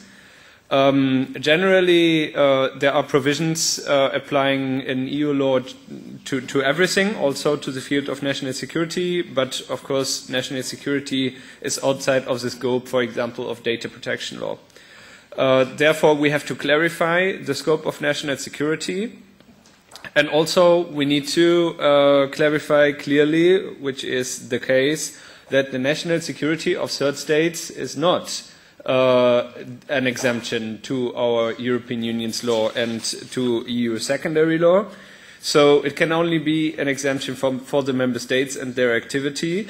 We need to clarify that member states need to respect EU law and EU secondary law, of course. We need to clarify the exemption or the notion of national security. We need to also clarify that for the data protection rules, there should be a clear application protecting the fundamental right to data protection in EU law comprehensively, that there's no circumvention by those measures to these legal provisions, which is not fully justified under justification either in secondary law or in the exemption for national security. And we also need to negotiate the framework agreement between the European Union and the United States on data protection in the area of police and judicial cooperation, which of course is not carried by national security but generally valid when it's up to law enforcement. And we also point out the Cybercrime Convention and the 108 Convention of the Council of Europe, which both should play a role in enhancing the application of data protection principles in this area of member states and third states' activities. And last but not least, the Europol regulation should include an article stating that data obtained in violations of fundamental rights in accordance with Article 6 and the Culture of Fundamental Rights shall not be processed. And that is more or less what is in this working document. There are a number of conclusions in addition, but I would leave it at that point as we have only short time. Thank you. Thank you for that. Any comment? Chairman, that was a very comprehensive rundown, so I don't have anything to add. Thank you again. That was it. Any question? Any question? Anyone would like to specify a point or something? It's not the case. We could be moving. Moving to the following point. We thank our following guest. We're catching up. We're catching up. We have a final session 3. Impact of mass surveillance on confidentiality on lawyers-client relations. Most juridical, specialized issue. This very item is going to be dealt with. Hello, be welcome. Thank you. We're honored to have you here. It's going to be dealt with by Mr. Jonathan GOLDSMITH, Secretary General of the Council of Bars and Law Societies of Europe, CCBE. We're going to be hearing their presentation as the Council of Bars and Law Societies of Europe has issued a statement in October expressing anxiety as to the risks that mass surveillance arouses, notably in eroding secrecy in the legal profession and the trust of citizens in the rule of law. This most relevant matter, most relevant guest speaker, Mr. GOLDSMITH, the floor is yours. Thank you very much. You have to speak even slower than that because we're just waiting for the slides to be loaded up, which they now are. So they are on the way. They are on the way. Thank you very much to the committee for inviting the CCBE to speak. The CCBE is the Council of Bars and Law Societies of Europe. Our members are the member bars. The slides are now up, and we can go... but they're not showing on the screen. Fine. There's a wonderful, beautiful map, which you can't see, which shows the extent of our membership. Essentially, we have 32 full members and 12 observer members, and represent altogether over 1 million European lawyers. As you said, we have issued statements about the impact on lawyer-client confidentiality of the revelations made by Mr. Snowden. The essential question can be put very simply, and the essential question that we would like to address is addressed by this question. If I am Edward Snowden's lawyer, what guarantees are there about the lawyer-client confidentiality between me and Mr. Snowden? I think we all know the answer to that. There are no lawyer-client confidentiality guarantees between us. And so if we are to see what the impact of that is, we need to spend a minute or two looking at what professional secrecy, as we call it, is and why it exists. So essentially we're talking about confidentiality between lawyer-client. It exists in all member states. It is called different things in different member states. Essentially, it is the nature of confidentiality. I shall refer to it by the term of professional secrecy, which is effectively what is protected by the laws, the constitutions, the criminal codes of the various member states. It is not only recognized in every single member state, it's also been recognized repeatedly in judgments of the European Court of Justice and of the European Court of Human Rights. There are a number of things to say about it. Number one is that although we call it lawyer-client confidentiality, the Americans call it attorney-client privilege, it's not for the benefit of lawyers, it's for the benefit of citizens. It is a citizen's right. And its purpose is to protect clients and ensure the proper administration of justice. So, protecting clients, what does that mean? Clients must be able to speak to their lawyer in full confidence and tell the full truth to their lawyer. They might be, for instance, being intimidated. They might have embarrassing things that they don't want to come out. They might have other illegalities that they're trying to hide. Nevertheless, it is in the interests of the overall administration of justice that clients have full confidence, tell their lawyers the full truth. That is in their interests and in our collective interests. So that's really how it protects the client. There might be avenues open to the client which the client is not aware unless the client tells the full truth. So its purpose is to protect the client. It's also, and equally importantly there, to ensure the proper administration of justice. And why that? Well, for instance, there should be equality of arms between the parties. That's a very well-recognized principle in all cases of justice. And clearly, if one side is reading all the messages and knows everything that is going on between the lawyer and client, and the other side doesn't know that, there can be no equality of arms. The other side, the side which is reading all the messages, is able to prepare its case, is able to, if they are doing things illegally, destroy evidence, create evidence. So there's equality of arms, and therefore the professional secrecy which exists to ensure that justice runs properly. It must be said it does not exist for any individual. I mean, it might be argued, for instance, that why should Mr. Snowden have the benefit of professional secrecy when he's made it his job to disclose others' secrets? He has given away huge caches of secrets, and now we're saying that he himself should be subject to some kind of secrecy. But it doesn't exist for Mr. Snowden. It exists for all of us. It exists for citizens, for the public good, whoever they might happen to be. It's because of that, no matter how grave the crime, as we know, the usual test measure of a civilization is that the graver the crime, the sounder should be the protection for the administration of justice. And it also exists, professional secrecy, in all fields of law. It obviously exists in criminal law, which we've been speaking about, but it exists in civil law as well. And the Snowden case is a very good example of where spying has impacts on the civil side, because we're not just talking about crimes, we're talking also, for instance, about commercial secrets, of companies' commercial secrets, which are able to be spied on.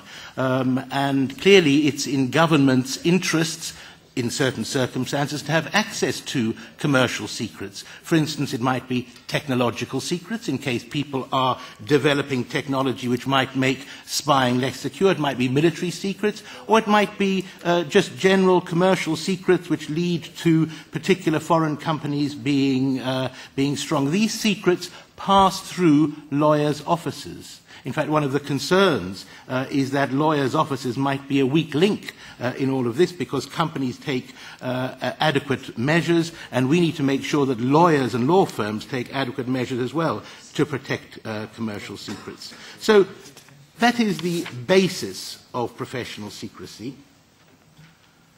And what is the relationship, then, between professional secrecy and democracy, with which we are all concerned? In essence, democracy, clearly it relies on people being able to vote. But as we know from the invasions of Iraq and elsewhere, democracy is more than the ability to vote. It relies on civil society and certain mechanisms in civil society. And one of the mechanisms in civil society on which democracy relies is the ability to correct its mistakes.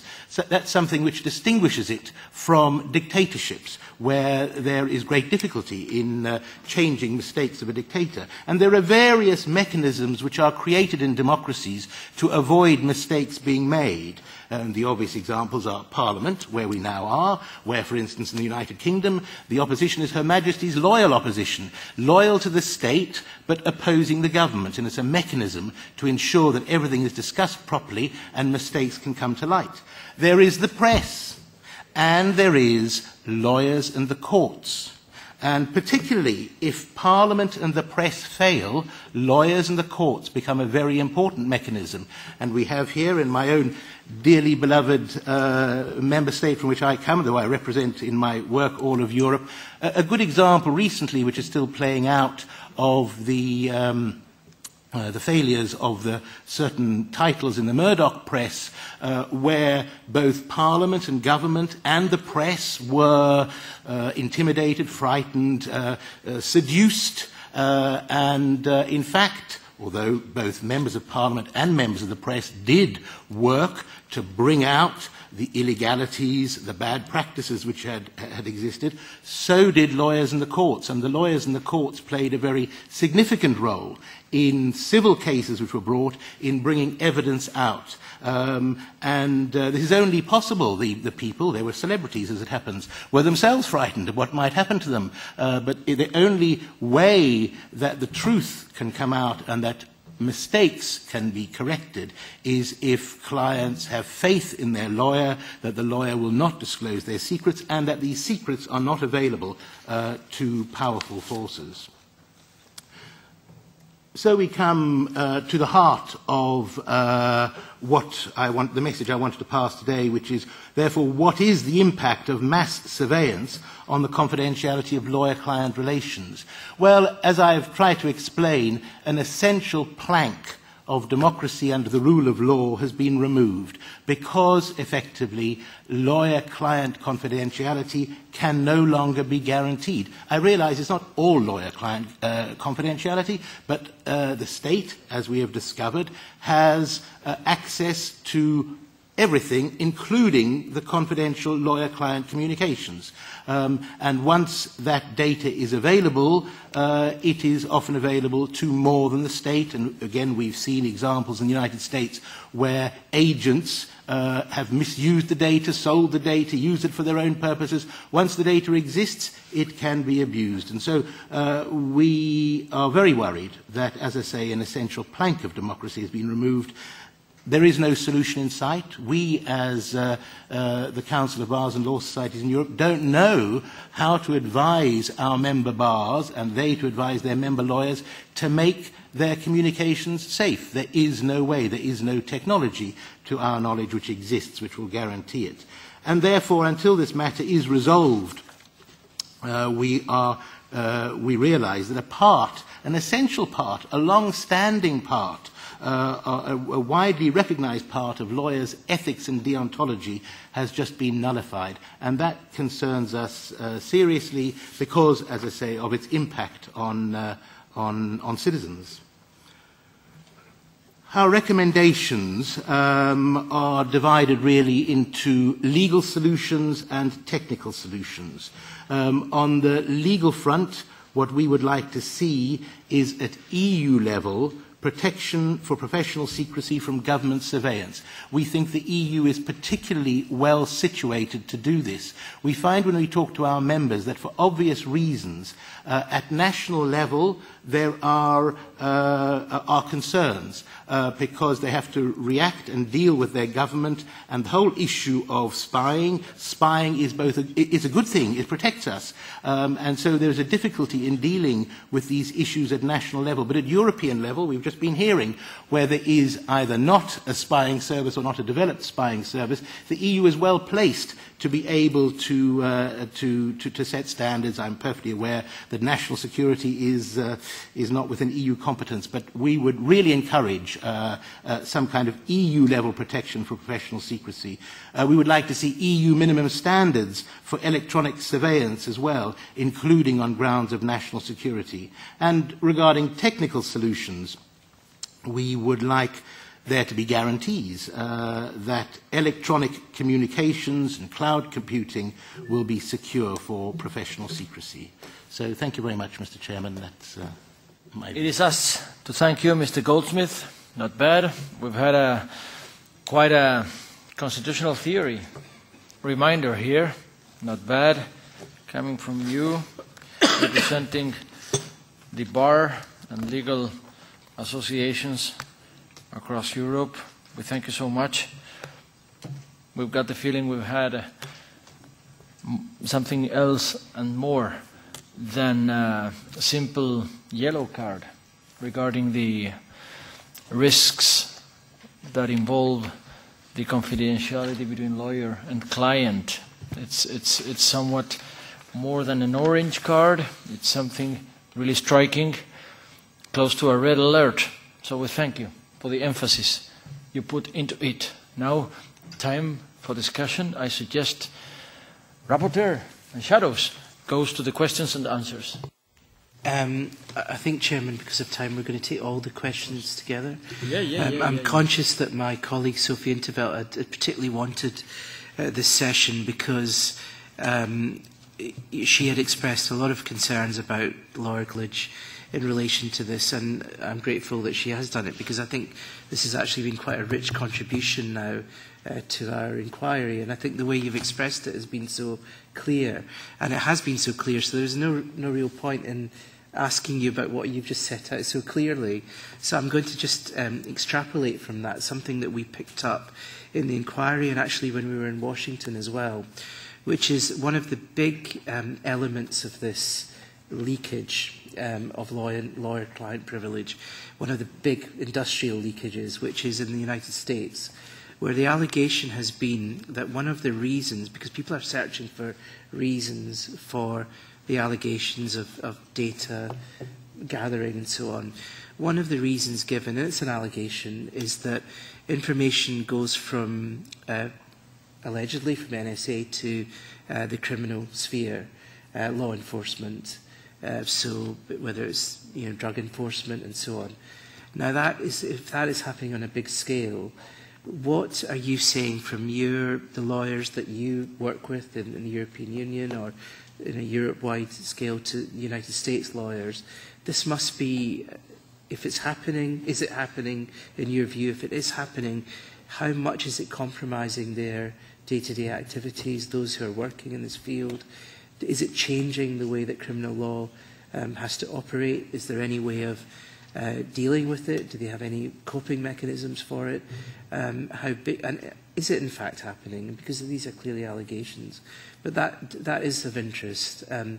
We also had Jocelyn Raddock and other whistleblowers who talked to us about this, which I go back to my colleague Sophie in 't Veld, who had raised it initially, so I'll leave that to her. But that's of interest because I think it is an allegation that would be interesting to know what you think. Shall we make them together this time?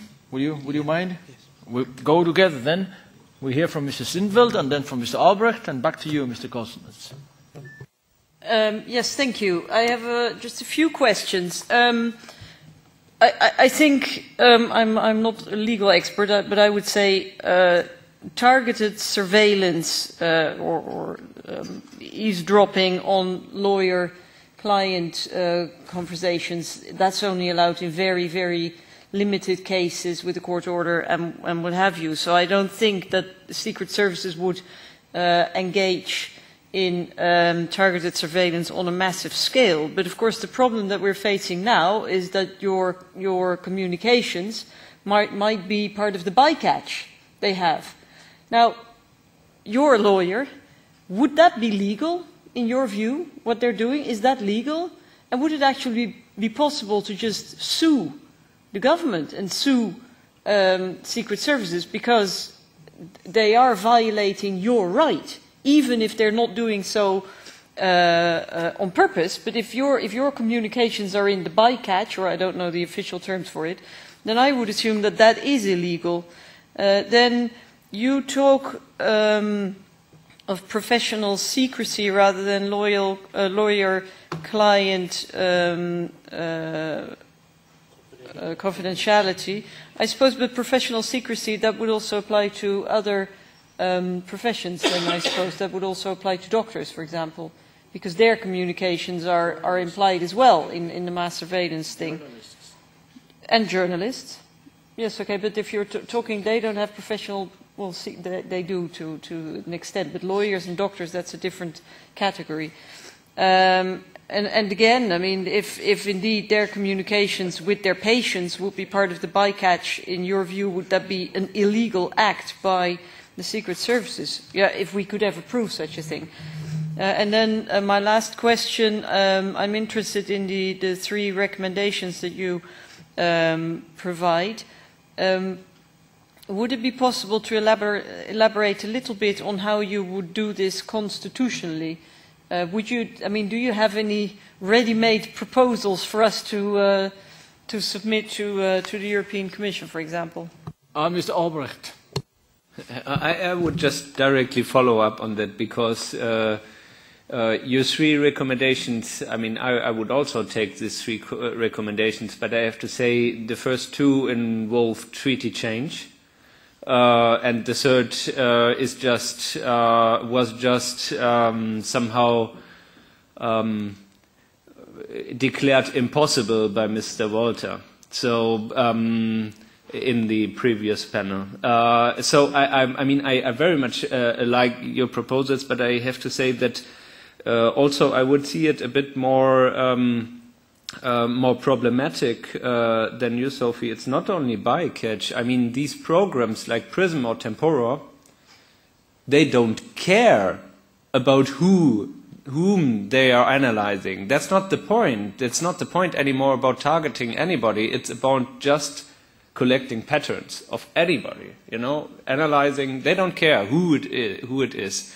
So at the end, we just have to declare with those surveillance measures in place, there's no possibility also in the construction of these programs to decide in favor of confidentiality between specific communication partners, because the programs are not written in that way. They are automatically analyzing patterns you don't know from whom and in which situation that is directly coming and which is the background of that person. But anyway, that leads us to the pessimistic point that I would say it's a clear red card, and you have to show a clear red card because with those things in place, there is no confidentiality between lawyer and client anymore.